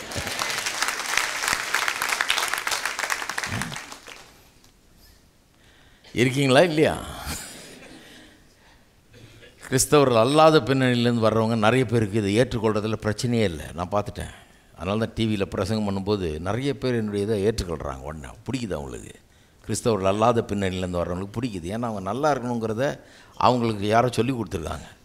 அவங்களுக்கு வந்து பிடிக்குது. இங்கே கிறிஸ்தவத்தில் சிலர் மாற்றிட்டாங்க பாருங்கள், இது நல்லா இருக்கக்கூடாதுன்ற மாதிரி போதனை நடக்கிறதுனால இவங்க ஏற்றுக்கொள்கிறது கஷ்டமாக இருக்குது. கிறிஸ்தவர்கள் ஃபோன் பண்ணி திட்டுவாங்க என்ன இங்கே டிவியில் கேட்டுட்டு. ஆனால் கிறிஸ்தவர்கள் அல்லாதவர்கள் இதை பாராட்டி ஏற்றுக்கொள்கிறாங்க. ஏன்னா அவங்களுக்கு தெரியுது இதில் ஏதோ விஷயம் இருக்குதுங்கிறது, கர்த்தருடைய ஆசீர்வாதத்தை அவங்க நம்புகிறார்கள். அப்போ கிறிஸ்தவர்களுக்கு ஒரு சேலஞ்ச் இருக்குது, ஒரு சவால். உங்களுடைய மனத்தடைகளை மேற்கொண்டு நீங்கள் இந்த அறிவுக்குள்ளே வர வேணும். அப்படி வந்தால் தான் இந்த ஆசீர்வாதத்தில் நீங்கள் வாழ முடியும். அதனால் மனத்தடைகளை குறித்து ஜாக்கிரதையாக இருங்க, மனக்கட்டுகளை குறித்து ஜாக்கிரதையாக இருங்க. வீணான இப்படிப்பட்ட காரியங்களை நம்பி வாழ்க்கை கெட்டு போகக்கூடாது, குடும்பம் கெட்டு போகக்கூடாது, உங்களுடைய எதிர்காலம் கெட்டு போகக்கூடாது. அதை குறித்து ஜாக்கிரதையாக இருந்து நீங்கள் தீர ஆராயுங்க. நல்லா கேளுங்க, நான் சொல்கிறதையும் கேளுங்க, அவங்க சொல்கிறதையும் கேளுங்க. எல்லாம் கேட்டு எதில் உண்மை இருக்குதுன்னு கேட்டு இன்றைக்கி கேட்குற பிரசங்கத்தை நல்லா ஆராய்ஞ்சு பார்த்து கொஞ்சம் நாள் எடுத்து சரியான தீர்மானத்தை எடுங்கள். நான் அப்படி எடுத்தேன், இந்த ஆசீர்வாதத்தை நான் சுதந்தரிப்பேன்னு ஒரு தீர்மானத்தை எடுத்தேன். அன்னையிலேருந்து இன்னைக்கு வரைக்கும் நான் எதை நம்புகிறேன்னா, இயேசு சிலுவையில் தரித்திரத்தை எடுத்துக்கொண்டார். ஏன் எடுத்துக்கொண்டார்? எனக்கு அது கூடாது அப்படின்றதுனால தான் எடுத்துக்கொண்டார். அந்த தரித்திரத்தை சுமந்தது நிமித்தம் தான் ரத்தத்தை சிந்தினார், பாடுபட்டார், சபிக்கப்பட்டவராய் செத்தார். அங்கே கல்வாரி சிலுவையில் ஜீவனையே கொடுத்தார். எதுக்கு? எனக்கு இது வரக்கூடாதுன்னு அந்த துன்பத்தை எல்லாம் தன் மீது ஏற்றுக்கொண்டார். எதுக்கு? பைபிளே சொல்லி இருக்குது, நான் ஐஸ்வர்யம் உள்ளவனாக இருக்கும்படிக்கு. அப்போ எனக்கு யாருமே சொல்ல முடியாது தரித்திரம் நல்லதுன்னு. சிலர் சொல்கிறாங்க தரித்திரம் நல்லது, உன்னை பரிசுத்தமாக்கும், பக்குவப்படுத்தும், பரலோகம் கொண்டு போகும், என்னென்னலாம் கேட்டிருக்கேன்றீங்க. ஒருத்தர் 7 பாயிண்டில் சொல்கிறாரு, 7 பாயிண்ட் பிரசங்கம், தரித்திரம் என்னெல்லாம் பண்ணணுன்னு. எனக்கு அதை பற்றி ஒரு இம்ப்ரெஷனும் கிடையாது. எனக்கு அது தரித்திரம் எந்த நன்மையும் எனக்கு செய்யாது. தரித்திரத்தை வச்சு கர்த்தர் எனக்கு போதிக்கிறது இல்லை. தரித்திரம் எனக்கு எந்த நன்மையும் செய்யாது. ஆசீர்வாதம் கர்த்தர் எனக்கு கொடுக்குற ஒரு சொத்தாக இருக்கிறது. அதுக்கு கிரயம் அவர் சிந்தின ரத்தம். பெரிய கிரயம் செலுத்திருக்கார். அதனால தான் இதை அலட்சியம் பண்ணக்கூடாது, இதை வீணாக நினைக்கக்கூடாது, இதை சர்வசாதாரணமாக நினச்சிடக்கூடாது. இதை மனசார பரிசீலித்து ஏற்றுக்கொள்ள வேண்டும். சரி, இந்த சாபத்தை எப்படி அவர் இந்த சாபம், இந்த தரித்திரம்ங்கிறது ஒரு சாபம் என்கிறதையும், இந்த சாபத்தை எப்படி சிலுவையின் மூலமாக போக்கினார் என்பதையும் கொஞ்சம் கவனிப்போம். ஆதியாகமம் 3ஆம் அதிகாரத்துக்கு முதல்ல போவோம். அதுக்கப்புறம் உபாகமம் 28ஆம் அதிகாரம் அதையும் எடுத்து வச்சுங்க. இதை ஒரு தடவை வாசிக்கிறேன். ஆதியாகமம் 3ஆம் அதிகாரத்தில் ஆதாம் ஏவாள் பாவம் செய்த உடனே தேவன் வர்றாரு. வந்து 14ஆம் வசனத்திலேருந்து இந்த பாவத்தின் நிமித்தமாக அவர்களுக்கு வரக்கூடிய சாபத்தை எல்லாம் சொல்கிறாரு. எப்போலேருந்து? 14லேருந்து ஆரம்பித்து கடைசியாக 19ஆம் வசனம் வரைக்கும், 14லேருந்து 19 வரைக்கும் பாவத்தினால் உண்டாகும் ஒரு சாபங்களை எல்லாம் சொல்கிறார். நான் 17லேருந்து 19 மட்டும் வாசிக்கிறேன். ஏன்னா அந்த 3 வசனத்தில் ஒரு நீண்ட பகுதி. 14லேருந்து 19 நிறைய சாபங்களை சொல்கிறார். குடும்பத்தில் புருஷன் மனைவிக்கிடையே வர்ற பிரச்சனை, பிள்ளை பெறுறதில் வர்ற பிரச்சனை, இப்படியெல்லாம் டீல் பண்ணிவிட்டு அப்புறம் ஆதாம்கிட்ட சொல்லும்போது பொருளாதார சாபத்தை பற்றி சொல்கிறாரு. பொருளாதார சாபத்தை 17லேருந்து 19 3 வசனங்களில் சொல்கிறார். எவ்வளோ முக்கியமான விவகாரம்னு பாருங்கள். ஏன்னா பொருளாதார சாபம்ங்கிறது பொல்லாதது. பாருங்கள், வியாதிங்கிறது அது ஒரு பொல்லாத ஒரு காரியம்தான். ஆனால் அந்த வியாதி வந்தவனுக்கு காசும் இல்லைன்னா யோசித்து பாருங்கள் என்ன ஆகும்னு. அவனுக்கு ஒரு மாத்திரை வாங்க கூட காசு இல்லை, ஒரு ஆஸ்பத்திரிக்கோ ஒரு டாக்டருக்கோ செலவழிக்கிறது கூட காசு இல்லை, ஒரு வசதியான ஒரு நல்ல சாப்பிட வேண்டிய ஆகாரத்தை வாங்கி சாப்பிட்றது கூட அவன் யோசிக்க வேண்டியதாக இருக்குது. தங்க வேண்டிய ஒரு இடத்துல நல்ல கொஞ்சம் வசதியாக, அவன் வியாதி நிமித்தம் துன்பப்படாமல் கொஞ்சம் வசதியாக தங்கிறது கூட அவனால் முடியாமல் போயிடுது. ஏன்? எல்லாம் இந்த பொருளாதார சாபம் எல்லாத்தையுமே வாழ்க்கையே ரொம்ப மோசமாக்கி விடுகிறது. அதனால 17லேருந்து 19 வரைக்கும் அந்த பொருளாதார சாபத்தை பற்றி சொல்கிறார். வாசிக்கிறேன் பாருங்கள். பின்பு அவர் ஆதாமை நோக்கி, நீ உன் மனைவியின் வார்த்தைக்கு செவி கொடுத்து புசிக்க வேண்டாம் என்று நான் உனக்கு விலக்கினர் விருட்சத்தின் கனியை புசித்தபடினாலே, இப்போ கவனிங்க, பூமி உன் நிமித்தம் சபிக்கப்பட்டிருக்கும், நீ உயிரோடு இருக்கும் நாளெல்லாம் வருத்தத்தோடு அதன் பலனை புசிப்பாய், அதன் பலனை புசிப்பாய். அது உனக்கு முள்ளும் குறுக்கும் முளைப்பிக்கும், வெளியின் பயிர் வகைகளை புசிப்பாய். பாருங்கள், முள்ளு குறுக்கு விளையும். ஏன்னா பூமி சபிக்கப்பட்டிருக்கிறது. போட்டது விளையிற பூமியாக இருந்தது, இப்போ மாறிடுச்சு, போடாததெல்லாம் விளையுது. முள்ளும் குறுக்கும் யாரும் விதைக்கிறது இல்லை, ஆனால் அதுவே விளையுது, ரொம்ப தாராளமாக விளையும். நீங்கள் ஒன்றுமே பண்ண வேண்டியது, தண்ணி பாய்ச்ச வேண்டியதில்லை, விதைக்க வேண்டியதில்லை, பண்படுத்த வேண்டியதில்லை, அது தானாக விளையும். அதுதான் சாபம். வெளியின் பயிர் வகைகளை புசிப்பாய், நீ பூமியிலிருந்து எடுக்கப்பட்டபடியால் நீ பூமிக்கு திரும்பும் மட்டும் உன் முகத்தின் வேர்வையால் ஆகாரம் புசிப்பாய், நீ மண்ணாய் இருக்கிறாய், மண்ணுக்கு திரும்புவாய் என்றார். என்ன மாதிரி ஒரு சாபம் பாருங்கள். பூமி சபிக்கப்பட்டிருக்கும், வருத்தத்தோடு அதன் பலனை புசிப்பாய், முள்ளும் குறுக்கும் முளைப்பிக்கும், முகத்தின் வேர்வையினால் ஆகாரம் புசிப்பாய். பொருளாதார சாபத்தை அவ்வளோ விரிவாக சொல்லப்பட்டிருக்கிறது. பொருளாதார சாபங்கிறது ஒரு பரிதாபமான ஒரு காரியம். எப்படி சொல்லியிருக்கு பாருங்கள். வேர்வையினால் உழைப்புங்கிறது வேலைங்கிறது சாபம் கிடையாது. வேலை வந்து சந்தோஷமாக செய்ய வேண்டிய ஒரு காரியம். ஆனால் இந்த வேர்வைங்கிறது வேலையில் இருக்க கஷ்டத்தை குறிக்குது. கடினமாக உழைத்து கொஞ்சமாக சம்பாரித்து வயிற்றுக்கும் வாய்க்கும் பத்தாமல் இருக்கிற அந்த நிலையை குறிப்பிடுகிறது சாபம். பொருளாதார சாபம் ஆதாமின் பாவத்தின் மூலமாக உலகத்தில் பிரவேசித்தது. இந்த சாபத்துக்கு முன்னால் என்ன இருந்தது? அழகான தோட்டம், 4 நதிகள் ஒரு மனுஷனுக்காக, ஆயிரக்கணக்கான காய்கறி வகைகள், பழஞ்செடி கொடிகள் எல்லாம் இருந்தது. எல்லா வசதியும் கர்த்தர் அவனுக்கு பண்ணி கொடுத்துருந்தார். பொன் விளையிற பூமியாக இருந்தது. அப்பேற்பட்ட ஒரு நல்ல இடத்துல இருந்தான். அங்கேருந்து வெளியே அனுப்பப்பட்டு விட்டான். இப்போது சாபம்ங்கிறது எல்லாத்துலேயும் குறைவுபடுறது தான் சாபம். இப்போது ஒரு உபாமத்துக்கு திருப்புங்க. உபாமம் 28ஆம் அதிகாரம் உங்களுக்கெல்லாம் அறிமுகமான ஒரு அதிகாரமாக இருக்கும்னு நினைக்கிறேன். அன்றைக்கி கிறிஸ்தவ பின்னணியிலேருந்து வந்தவங்களுக்கு இது அறிமுகமான அதிகாரமாக இருக்கும். முதல் 14 வசனங்கள் ஃபுல்லாக ஆசீர்வாதங்களை சொல்லுது. நான் அந்த வீடு பிரதிஷ்டைக்கெல்லாம் போனேன், அந்த முதல் 14 வசனங்களை வாசித்துட்டு தான் ஜெபம் பண்ணுவேன். அந்த வீட்டின் மேலே அந்த வசனங்களை வாசிப்பேன். அருமையான வசனங்கள். நீ பட்டணத்தில் வெளியிலும் ஆசீர்வதிக்கப்பட்டிருப்பாய், போகையிலும் வருகையிலும் ஆசீர்வதிக்கப்பட்டிருப்பாய். உன் கற்பத்தின் கனி, நிலத்தின் கனி, ஆடு மாடுகளின் கனி எல்லாவற்றிலும் பெருக்கும் ஆசீர்வாதம் உண்டாயிருக்கும். மாப்பு செய்கிற உன்னுடைய தொட்டி கூட ஆசீர்வதிக்கப்பட்டிருக்கும். விரோதிகள் உனக்கு விரோதமாக ஒரு வழியாக வந்து 7 வழியாக ஓடி போவார்கள். எல்லாரும் கண்டு பயப்படுகிற அளவுக்கு கர்த்தர் உன்னை ஆசீர்வதிப்பார். தேசத்தில் ஏற்ற காலத்தில் மழை பெய்யும். கர்த்தர் தன்னுடைய பொக்கிஷசாலையாகிய வானத்தை உனக்கு மேலாக திறப்பார். தேசத்தில் ஏற்ற காலத்தில் மழை பெய்யும். ஆகவே நீ கடன் வாங்காதிருப்பாய், கடன் கொடுக்கிறவனாயிருப்பாய், கீழாயிராமல் மேலாயிருப்பாய், வாளாயிராமல் தலையாயிருப்பாய். என்ன அற்புதமான வார்த்தைகள் பாருங்கள். ஆனால் 15லேருந்து வாசித்து பாருங்கள். அதை மனப்பாடம் பண்ணல. நான் இதைத்தான் மனப்பாடம் பண்ணியிருக்கேன். ஏன்னா இது எனக்கு சொந்தம். இது நல்லா தெரியும் எனக்கு. ஒரு ஐட்டம் கூட விடாமல் மனசில் வச்சுக்கிட்டே இருக்கேன். அடிக்கடி சொல்லுவேன் இதை. ஆனால் 15லேருந்து வாஸ்து பார்த்துருக்குறேன் சில தடவை. அதை வாஸ்து பார்த்தாலே தூக்கம் வராது. ஆனால் அதை வாஸ்து பார்க்கணும். ஏன்னா அங்கே சொல்லியிருக்கு சாபனம் என்னன்னு அங்கே தெரியுது. 15ஆம் வசனத்துலேருந்து நீண்ட பகுதி பாருங்கள். நீண்ட பகுதி, அதை கவனிக்கணும். 68 வசனங்கள் இருக்குது. 15லேருந்து ஆரம்பித்து 68ஆவது வசனம் வரைக்கும் ஆவியில், ஆத்மாவில், சரீரத்தில், குடும்பத்தில், திருமணத்தில், கையின் பிரயாசத்தில், இதிலெல்லாம் எப்படி சாபங்கள் வந்து எப்படி மனுஷனை மேற்கொள்ளும், அவன் மேலே வந்து அதெல்லாம் வந்து விழும், அவனை நாசமாக்கும், அழிக்கிற வரைக்கும் விடாது அப்படின்றத திரும்ப திரும்ப சொல்லியிருக்குது. இதில் ஒரு 3-4 வசனத்தை மட்டும் வாசித்து காமிக்கிறேன். ஏன்னா பொருளாதார சாபம்னா என்ன அப்படிங்கிறத பார்க்கணும். நம்ம என்னன்னு தெரிஞ்சால் தான் அதை என்ன பண்ணாருன்றதை நம்ம பேசலாம். சிலுவையில் என்ன பண்ணாருன்றதை. பொருளாதார சாபம்னா என்ன கிளியராக டிஃபைன் பண்ணியிருக்கு பாருங்கள். இங்கே 45லேருந்து வாசிக்கிறேன். உன் தேவனாகிய கர்த்தர், உபாமம் 28:45, உன் தேவனாகிய கர்த்தர் உனக்கு விதித்த அவருடைய கற்பனைகளையும் கட்டளைகளையும் கை கொள்ளும்படி நீ அவர் சத்தத்துக்கு செவி கொடாதபடினால் இந்த சாபங்கள் எல்லாம் உன்மேல் வந்து நீ அழியும் மட்டும் உன்னை தொடர்ந்து பிடித்து உன்னிலும் உன் சந்ததியிலும் என்றைக்கும் அடையாளமாகவும் அற்புதமாகவும் இருக்கும். சகலமும் இந்த அற்புத அடையாளம் கெட்ட அற்புத அடையாளம். அற்புத அடையாளம்னா என்ன? இப்போது இஸ்ரவேல் ஜனங்களை பாலும் தேனும் ஓடுற தேசத்துக்கு கொண்டு போகிறேன்றாரு இல்லையா? வழியில் வனாந்திர வழியாக கொண்டுடுறாரு. 11 நாளில் கடக்க வேண்டிய வனாந்திரத்தை 40 வருஷம் கடந்தாங்க. அற்புதம் அடையாளம். அது மோசமான அற்புதம் அடையாளம். நமக்கு யாருக்கும் நடக்கவே கூடாது. 11 நாள் பயணத்தை 40 வருஷமாக கடக்க முடியலன்னா எப்படி இருக்கும் பாருங்கள். அது சாபம். அது சரி கிடையாது. அப்போ சாபம்னா என்ன?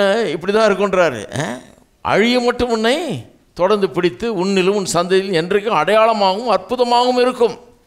ஜனங்கள்லாம் பார்த்து இப்படி கூட இருப்பாங்களா, இப்படி கூட அழிஞ்சு போவாங்களா, இப்படி கூட கெட்டு போவாங்களா அப்படின்னு ஆச்சரியப்படுற அளவுக்கு இருக்குமா சாபம். அப்புறம் சொல்லியிருக்கு சகலமும் பரிபூர்ணமாக இருக்கையில் 47 நீ மனமகிழ்ச்சியோடும் களிப்போடும் உன் தேவனாய கர்த்தரை சேவியாமற் போனது நிமித்தம். இப்போ கவனிங்க, சகலமும் குறைவுபட்டு பட்டினியோடும் தாகத்தோடும் நிர்வாணத்தோடும் கர்த்தர் உனக்கு விரோதமாய் அனுப்பும் சத்துருக்களை சேவிப்பாய். அவர்கள் உன்னை அழித்து தீரு மட்டும் இரும்பு நுகத்தடியை உன் கழுத்தின் மேல் போடுவார்கள்.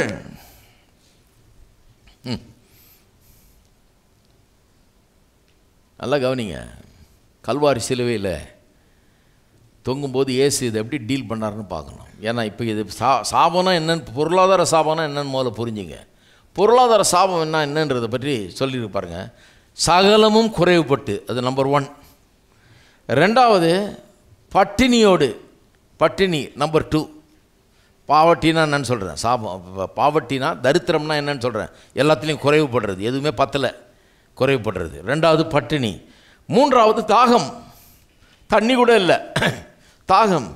4 நிர்வாணம், சரியான உடை கூட இல்லை, உடுத்துறதுக்கு உடை கூட கிடையாது, நிர்வாணம்.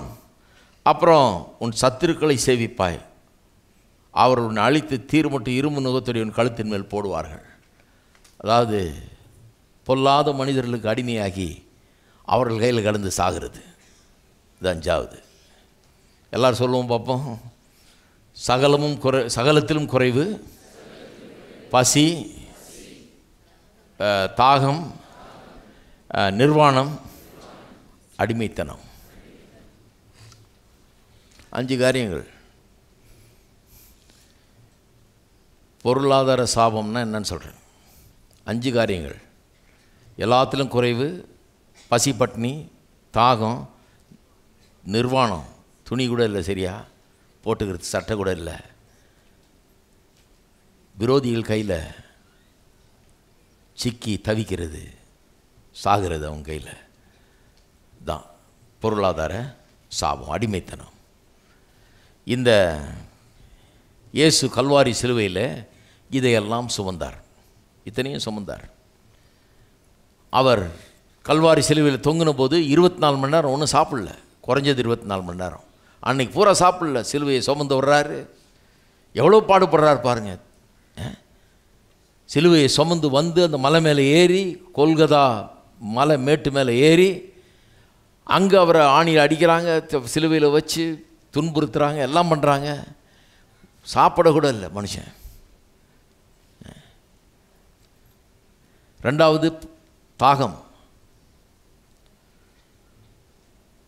வாயை விட்டு கேட்குறாரு, தாகமாக இருக்கிறேன் அப்படிங்கிறார். காடியை கொடுக்குறாங்க. அந்த அளவுக்கு எப்படி இருந்திருக்கும் பாருங்கள், தாகம். 3வது நிர்வாணம். அவருடைய வஸ்திரத்தை எல்லாம் உரிந்து கொண்டார்கள். அவருடைய ஒரு வஸ்திரம் பாருங்கள், அந்த காலத்தில் மனுஷன் வந்து ஒரு சாதாரண ஆவரேஜ் பர்சன் மேன், ஒரு மனுஷன் வந்து 4 வஸ்திரம் உடுத்திருப்பானான். இப்போ நம்ம பேண்ட்டு, ஷர்ட்டு, கோட்டு அப்படின்னு போட்டிருக்கோம் இல்லையா, அந்த மாதிரி 4 ஐட்டம்ஸ் இருக்குமா அவனுடைய உடையில். அதில் இந்த மேலங்கிங்கிறது எல்லாருக்கும் தெரிகிற ஒரு காரியம். இந்த அங்கி ரொம்ப பிரமாதமான ஒரு அங்கியாக இருந்திருக்கும் போல இருக்குது. ஏன்னா மேலேருந்து கீழே வரைக்கும் ஒரே தையல், ரொம்ப விசேஷமான விலையுயர்ந்த அங்கியாக இருக்கும். நிறைய பேர் ஏசி ஏழைன்றாங்க. அவருடைய அங்கிக்காக, அவருடைய வஸ்திரத்துக்காக அவங்க என்ன பண்ணாங்களாம், சீட்டு போட்டார்கள். சீட்டு போட்டாங்க. நான் இந்த கோட்டை கட்டி போட்டேன்னா சீட்டு போடுவாங்களா? குப்பையில் கொண்டு போய் போடுவாங்க. இது ஒன்றும் அப்படி ஒன்றும் பிரமாதம் கிடையாது, ஒரு சாதாரண சூட்டு தான் இது. இதே நிறைய பேர் ஐயோப்பா என்ன சூட்டுனா, ஒன்றும் கிடையாது, ரொம்ப சாதாரண சூட்டு. அதுவும் வேர்த்து, அதை யாரும் தொடக்கூட மாட்டாங்க, அப்படி தூக்கி கொண்டு போய் குப்பையில் போடுவாங்க. அவருடைய அங்கேயே கொண்டு போய் சீட்டு போட்டுக்கலாம், எனக்கா உனக்கான்னு சொல்கிறாங்க. 4 பேர் இருப்பாங்களாம் குரூசிஃபிக்ஷனில். ரோம அரசாங்க முறைப்படி 4 பேர் வந்து சிலுவையில் அறைவாங்களாம். ஒரு மனுஷனை சிலுவையில் அறையணும்னு 4 பேர் போர்ச்சவர்கள் அது செய்வாங்க. 4 பேரும் சமமாக பங்கிட்டு இருக்கலாம் 4 உடையும், அதில் ஒன்றும் பிரச்சனை வராது. ஒருத்தனை சிலுவையில் அறையும் போது பங்கிடுறதுல ஒன்றும் பிரச்சனை வர்றதுக்கு வாய்ப்பு இல்லை, நான் ஆளுக்கு ஒன்றுன்னு எடுத்துகிட்டு போயிடுவான். இப்போ இந்த ஒன்றில் பிரச்சனை வருது, சீட்டு போட்டு யாருக்கு உழுதோ அவன் எடுத்துகிட்டு போகலான்னு சீட்டு போடுறாங்க. அந்த அளவுக்கு விசேஷமான ஒரு உடையை அவர் உடுத்தி இருந்திருக்கிறாரு. மொத்தத்தில் அவருடைய உடையெல்லாம் போச்சு, முழுவதும் நிர்வாணமாய் தொங்குகிறார். அடுத்த வாரம் அவமானம், இந்த அவமானத்தை நீக்கி மகிமையை நமக்கு எப்படி தர்றாரு கல்வாரி சிலுவையின் மூலமான்றதை பற்றி பேச போகிறேன். அவமானம் உண்டாகிறதுக்கு ஒரு காரணம் என்ன? நிர்வாணம். அதைப்போல் ஒரு அவமானம், தாங்கி கொள்ள முடியாத ஒரு அவமானம் இல்லையா? உங்களை கொண்டு போய் நிர்வாணமாக யார் முடியாது நிறுத்தினா எவ்வளோ பெரிய ஒரு அவமானம். சிலர்லாம் வந்து நான் கேள்விப்பட்டிருக்கிறேன், சிலர் அப்படி யாராவது கேவலப்படுத்தின நிமித்தமாக போய் தற்கொலை பண்ணிக்கிட்டு செத்தாங்களாம். ஏன்னா அந்த அவமானம் தாங்காமல், மற்றவங்க முன்னால் நம்மளை நிர்வாணமாக்கிட்டாங்களே அப்படின்னு சொல்லி தற்கொலை பண்ணி சாகிற அளவுக்கு அந்த அவமானத்தை தாங்கி கொள்ள முடியாத நிலை அவர்களுக்கு இருக்கிறது. அப்போ உடையெல்லாம் போச்சு, பசி தாகம் உடையெல்லாம் போச்சு, முழுவதும் நிர்வாணமாக அத்தனை பேருக்கு முன்னால் தொங்குகிறார். எல்லாம் சிரிக்கிறாங்க, கேலி பரியாசம் பண்ணுகிறார்கள். எல்லாவற்றிலும் குறைவு. அது 4வது ஐட்டம். எல்லாத்துலேயும் குறைவு. எல்லாத்துலேயும் குறைனா ஒன்றுமே இல்லை அவர்கிட்ட. வானத்தையும் பூமியும் உண்டாக்கின சர்வ வல்லமுள்ள கர்த்தர் ஒன்றுமே இல்லாதவராக தொங்குகிறாராங்க. அவரை அடக்கம் பண்ணுறது கூட இன்னொருத்தருடைய கல்லறையில் தான் கொண்டு போய் வச்சாங்க. சிலுவையில் அறையிறவங்களெல்லாம் தூக்கி ஒரு பொது கல்லறையில் போட்டு, பொது குழியில் போட்டு மூடிடுவாங்க. இவருக்கு விசேஷமான ஒரு அடக்கம் இன்னொருத்தனுடைய கல்லறையில் வச்சு அவனை அடக்கம் பண்ணுகிறார்கள்.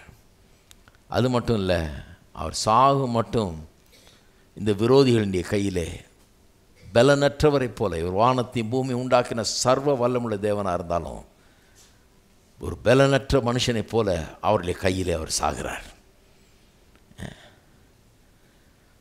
அவர்கள் கையில் வச்சுக்கிட்டு அடிக்கிறாங்க, பிடிக்கிறாங்க, எல்லாம் துப்புறாங்க, எல்லாம் பண்ணுறாங்க. அப்படியே கிடக்கிறார் அவர்.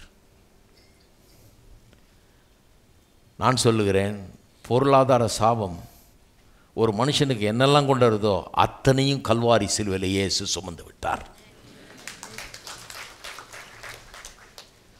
பசி, பட்டினி, தாகம், நிர்வாணம், எல்லாவற்றிலும் குறைவு, அடிமைத்தனம், பொருளாதாரருடைய கையில் சிக்கி தவிக்கிறது அடிமைத்தனம். இதுதான் பொருளாதார குறைவு, பொருளாதார தரித்திரம்ங்கிறது மனுஷனுடைய வாழ்க்கையில் கொண்டு வருது. அத்தனையும் சுமந்துட்டார். அது இங்கிலீஷில் எப்படி சொல்லலாம்? Jesus not only endured our poverty, he exhausted our poverty. இயேசு கல்வாரி சிலுவையில் நம்முடைய பொருளாதார சாபத்தை, தரித்திரத்தை சுமந்து கொண்டது மட்டுமல்லாமல் அதை தீர்த்து விட்டார். முற்றிலுமாய் தீர்த்து விட்டார். மிச்சம் மீதி ஒன்றுமே வைக்கல. நான் முக்கால்வாசி எல்லாம் சுமந்துட்டேன், நீ கொஞ்சம் லைட்டாக சுமந்துக்கன்னு சொல்லல அவர். நான் கிட்டத்தட்ட எல்லாம் சுமந்துட்டப்பா, இது ஒரு சின்ன விஷயம், இது மட்டும் நீ வச்சுக்கோ அப்படின்னு சொல்லவே இல்லை அவர். ஒன்று கூட பாக்கி இல்லை. பசியை சுமந்தார், தாகத்தை சுமந்தார், நிர்வாணத்தை சுமந்தார், ஒன்றுமே இல்லை என்ற நிலைக்கு வந்தார். அது மட்டும் இல்லை, அந்த பொல்லாதவர்கள் கையில் சிக்கி அவர்களுக்கு அடிமையை போல சாகிறார் அங்கே சிலுவையில், ஒன்றுமில்லாதவரை போல. ஒரு பொருளாதார தரித்திரம் ஒரு மனுஷனுக்கு வந்து அவன் என்ன ஆகிறானோ அப்படியே ஆயிட்டார் அவர் சிலுவையில். அதைத்தான் சொல்லியிருக்கிறார், நம்முடைய கர்த்தராகிய இயேசுவின் கிருபையை அறிந்திருக்கிறீர்களே, அவர் ஐஸ்வர்யம் உள்ளவராயிருந்தோம். நாம் ஐஸ்வர்யவான்கள் ஆகும்படியாக நம் நிமித்தம் அவர் தரித்திரரானார். என்ன அற்புதமான காரியம் பாருங்க. நம் நிமித்தம் அவர் தரித்திரரானார். எக்ஸாஸ்ட் பண்ணிட்டார், ஒன்றும் மீதி வைக்கல. தரித்திரத்தில் சுமக்க வேண்டியது வேற எதுவும் கிடையாது. இந்த பசி, பட்டினி, தாகம், நிர்வாணம், இந்த அடிமைத்தனத்தை காட்டிலும் வேற ஒன்றும் வேற ஒன்றும் இந்த இதில் சுமக்க வேண்டியது பாக்கியே கிடையாது. அவ்வளோதான். தரித்திரத்தின் மொத்த உருவம் அது. அத்தனையும் சுமந்துட்டார், தீர்த்துட்டார், அவர் மேலே எடுத்துக்கொண்டார். இதை நான் பல வருஷங்களாக இந்த இடத்துல போதித்து வருகிறேன். இந்த வெளிப்பாட்டை பல விதங்களில் இன்றைக்கி இப்படி சொல்லியிருக்கேன், பல நேரங்களில் கொஞ்சம் வித்தியாசமாக சொல்லியிருக்கிறேன். அதே கதை தான், வேறு மாதிரி சொல்கிறோம். நூற்றுக்கணக்கான பேர்கள் இந்த தரித்திர சாபத்திலிருந்து விடுதலையாகி வெற்றியில் இன்றைக்கு வாழ்ந்து கொண்டிருக்கிறார்கள். இதை கேட்டதுனால. ஏன்னா இது வந்து கிருபை இதை தருது. எதெல்லாம் கிருபை தருதோ அதை விசுவாசத்தினால தான் பெற்றுக்கொள்ள முடியும். கிருபை தர்றதெல்லாம் விசுவாசத்தினால தான் பெற்றுக்கொள்ள. அதனால தான் ரட்சிக்கப்பட்டேன்னு சொல்லுது. நீ கிருபையினாலே விசுவாசத்தை கொண்டு ரட்சிக்கப்பட்டீர்கள். ஏன்னா கிருபை தான் ரட்சிக்குது. அப்போ விசுவாசம்தான் அதை பெற்றுக்கொள்ள உதவுகிறது. இது வந்து சம்பளம் மாதிரி பெற முடியாது. நான் செஞ்சிட்டேங்க, எனக்கு வேண்டிய கூலியை கொடுத்துருக்கேன்னு சொல்ல முடியாது. கிடையாது. நீங்கள் என்ன செஞ்சாலும் கிடைக்காது. இது நீங்கள் எவ்வளோ புண்ணியம் செஞ்சாலும் இது கிடைக்கவே கிடைக்காது. எவ்வளோ நல்லவர்களாக இருந்தாலும் சரி கிடைக்காது. நீங்கள் எவ்வளோ தானம் தர்மம் பண்ணாலும் இது கிடைக்காது. இது ஒரே விதத்தில் தான் கிடைக்கும். கடவுளுடைய கிருபை, இரக்கம், இது மட்டுமே இது நமக்கு தரும். அதை வெறும் விசுவாசத்தினால் மட்டும்தான் பெற்றுக்கொள்ளணும். நான் விசுவாசத்தை மட்டுமே பெற்றுக்கொள்ளணும். அதனால் இதை கேட்கணும். கேட்கும்போது விடுதலை உண்டாகிறது. எப்படிப்பட்ட விடுதலை உண்டாகிறது பாருங்கள். நீங்கள் 2000 வருஷத்துக்கு முன்னால் அவர் சுமந்த போவே விடுதலை ஆயிட்டீங்க. இப்போ விடுதலை ஆகலை, இனிமேல் விடுதலை ஆக போகிறதில்ல. அன்றைக்கே விடுதலை ஆயிட்டீங்க. விடுதலை ஆனால் கூட விடுதலை ஆனதே உங்களுக்கு தெரியாமல் இருந்திருக்கலாம். ஒருவேளை இன்றைக்கி தான் அதை பற்றி கேட்கலாம். மனதில் விடுதலை ஆகிறீர்கள். தரித்திரத்தை ஏற்க மறுக்கிறீர்கள், அதை சுமக்க மறுக்கிறீர்கள், அதை சொந்தம் பாராட்ட மறுக்கிறீர்கள், அது நல்லது என்று நம்ப மறுக்கிறீர்கள். ஏன்? இப்போ மனசில் ஒரு விடுதலை வந்திருக்குது. அது வந்துருச்சுன்னா அடுத்தது செழிப்பு உங்கள் வாழ்க்கையில் உண்டாக போகிறது என்ற அர்த்தம். அதை வெறுத்து அதை தள்ளி அதை இயேசு சுமந்து தீர்த்து விட்டார், நான் சுமக்கக்கூடாது என்பதற்காக அவர் சுமந்தார் என்கிறத என்னைக்கு விசுவாசிக்க ஆரம்பிக்கிறோமோ, அந்த அளவுக்கு என்னைக்கு இதை கேட்டு நம்பி விசுவாசித்து அறிக்கை செய்கிறோமோ, அந்த அளவுக்கு பொருளாதார ரீதியிலே வாழ்க்கையில் வெற்றியை காண்பீர்கள். இதெல்லாம் ரொம்ப விசுவாசிக்கணும். விசுவாசிகள்லாம் போகிற வரவங்களாம் சொல்லிட்டு போவாங்க, நம்மளாம் ஏழைங்க பாரு, அவன்லாம் பணக்காரன். நம்மளும் என்ன பண்ணுவோம், அவனை பார்த்து அவன் பணக்காரன், நம்ம ஏழை. என்னைக்கு உங்கள் முகத்தை கண்ணாடியில் பார்த்து நானும் இயேசுவின் மூலமாக ஐஸ்வர்யவான் ஆகியிருக்கிறேன், அவர் தரித்திரராயிட்டார் என்ன ஐஸ்வர்யவான் ஆக்கும்படியாக, அப்புறம் நான் என்ன ஐஸ்வர்யவானாக காணுகிறேன் அப்படின்னு என்றைக்கு சொல்ல ஆரம்பிக்கிறீங்களோ அன்னைக்கு தான் வாழ்க்கை மாறும். பொருளாதார ரீதியில் அன்னைக்கு வரைக்கும் வாழ்க்கை மாறும். அது வரைக்கும் ரட்சிக்கப்பட்டு நீங்கள் செத்தா மோட்சம் போகலாம், எல்லாம் இருக்கலாம். ஆனால் பொருளாதார ரீதியில் வாழ்க்கை மாறவே மாறாது. ஏனென்றால் உங்கள் விசுவாசத்தின்படியே உங்களுக்கு ஆக கடவுது. நீங்கள் இதை விசுவாசிக்கல, சுகத்தை விசுவாசிக்கணும், சுகம் கிடைக்கும், இது கிடைக்காது. ரட்சிப்பை விசுவாசிக்கிறீங்க, ஆனால் இதை விசுவாசிக்கலாம், இது கிடைக்காது. இதான் கிறிஸ்தவருடைய நிலை இன்றைக்கி நிறைய பேருக்கு. எதையும் விசுவாசிக்கிறாங்க, விசுவாசிக்கிறதெல்லாம் கிடைக்கும். இதை விசுவாசிக்கலாம், இது கிடைக்காது. எதெல்லாம் விசுவாசிக்கிறார்களோ அதெல்லாம் கிடைக்கும். அதனால் விசுவாசிக்கிறது ரொம்ப முக்கியம். பாருங்கள், சத்தியத்தை அறிவீர்கள், சத்தியம் உங்களை விடுதலையாகும். அதனால தான் வசனத்தை பிரசங்கிப்பதும், அந்த வசனத்தை தியானிப்பதும், அதை அறிந்து கொள்வதும், அதை அறிக்கை செய்வதும் ரொம்ப அவசியம். ஏன்னா சத்தியம் உங்களை அப்படி தான் விடுதலை, அறிகிற சத்தியம் தான் விடுதலையாகும். சத்தியத்தை தலைமாட்டில் வச்சுட்டு தூங்கினா விடுதலையாகும்னு சொல்லலை, இதை வச்சு தலையில் வச்சு தேய்ச்சா விடுதலையாகும்னு சொல்லலை. சத்தியத்தை அறிவீர்கள் இல்லையா? சிலருக்கு என்ன பண்ணுவாங்க, அந்த பைபிள் கொண்டு போய் தலைமையில் வச்சுருவாங்க. சத்தியத்தை அறிவீர்கள், அறிவீர்கள் எல்லாம் சொல்லுங்கள், அறிவீர்கள். அறிகிற சத்தியம் மட்டும்தான் விடுதலை ஆக்கும், அறியாது விடுதலை ஆக்காது. அறிவு தான். விசுவாசம் என்கிறது அறிவின் அடிப்படையில் இருக்குது. எனக்கு தெரியுது, நான் விசுவாசிக்கிறேன். அதான் இப்போ எனக்கு தெரியுது, இப்போது அவர் தரித்திரரானார் எதுக்கு? நான் ஐஸ்வர்யான் ஆகும்படியே. நான் சுமக்கக்கூடாது, அதனால தான் அவர் சுமந்தார். அந்த கோரம் மரணம் அதை பற்றியது. சரி, இப்போது எப்படி நம்ம எப்படி வாழணும்னு கர்த்தர் நம்ம எதிர்பார்க்குறாரு. இப்போது நம்ம எப்படி இருக்கணும்னு நினைக்கிறாரு?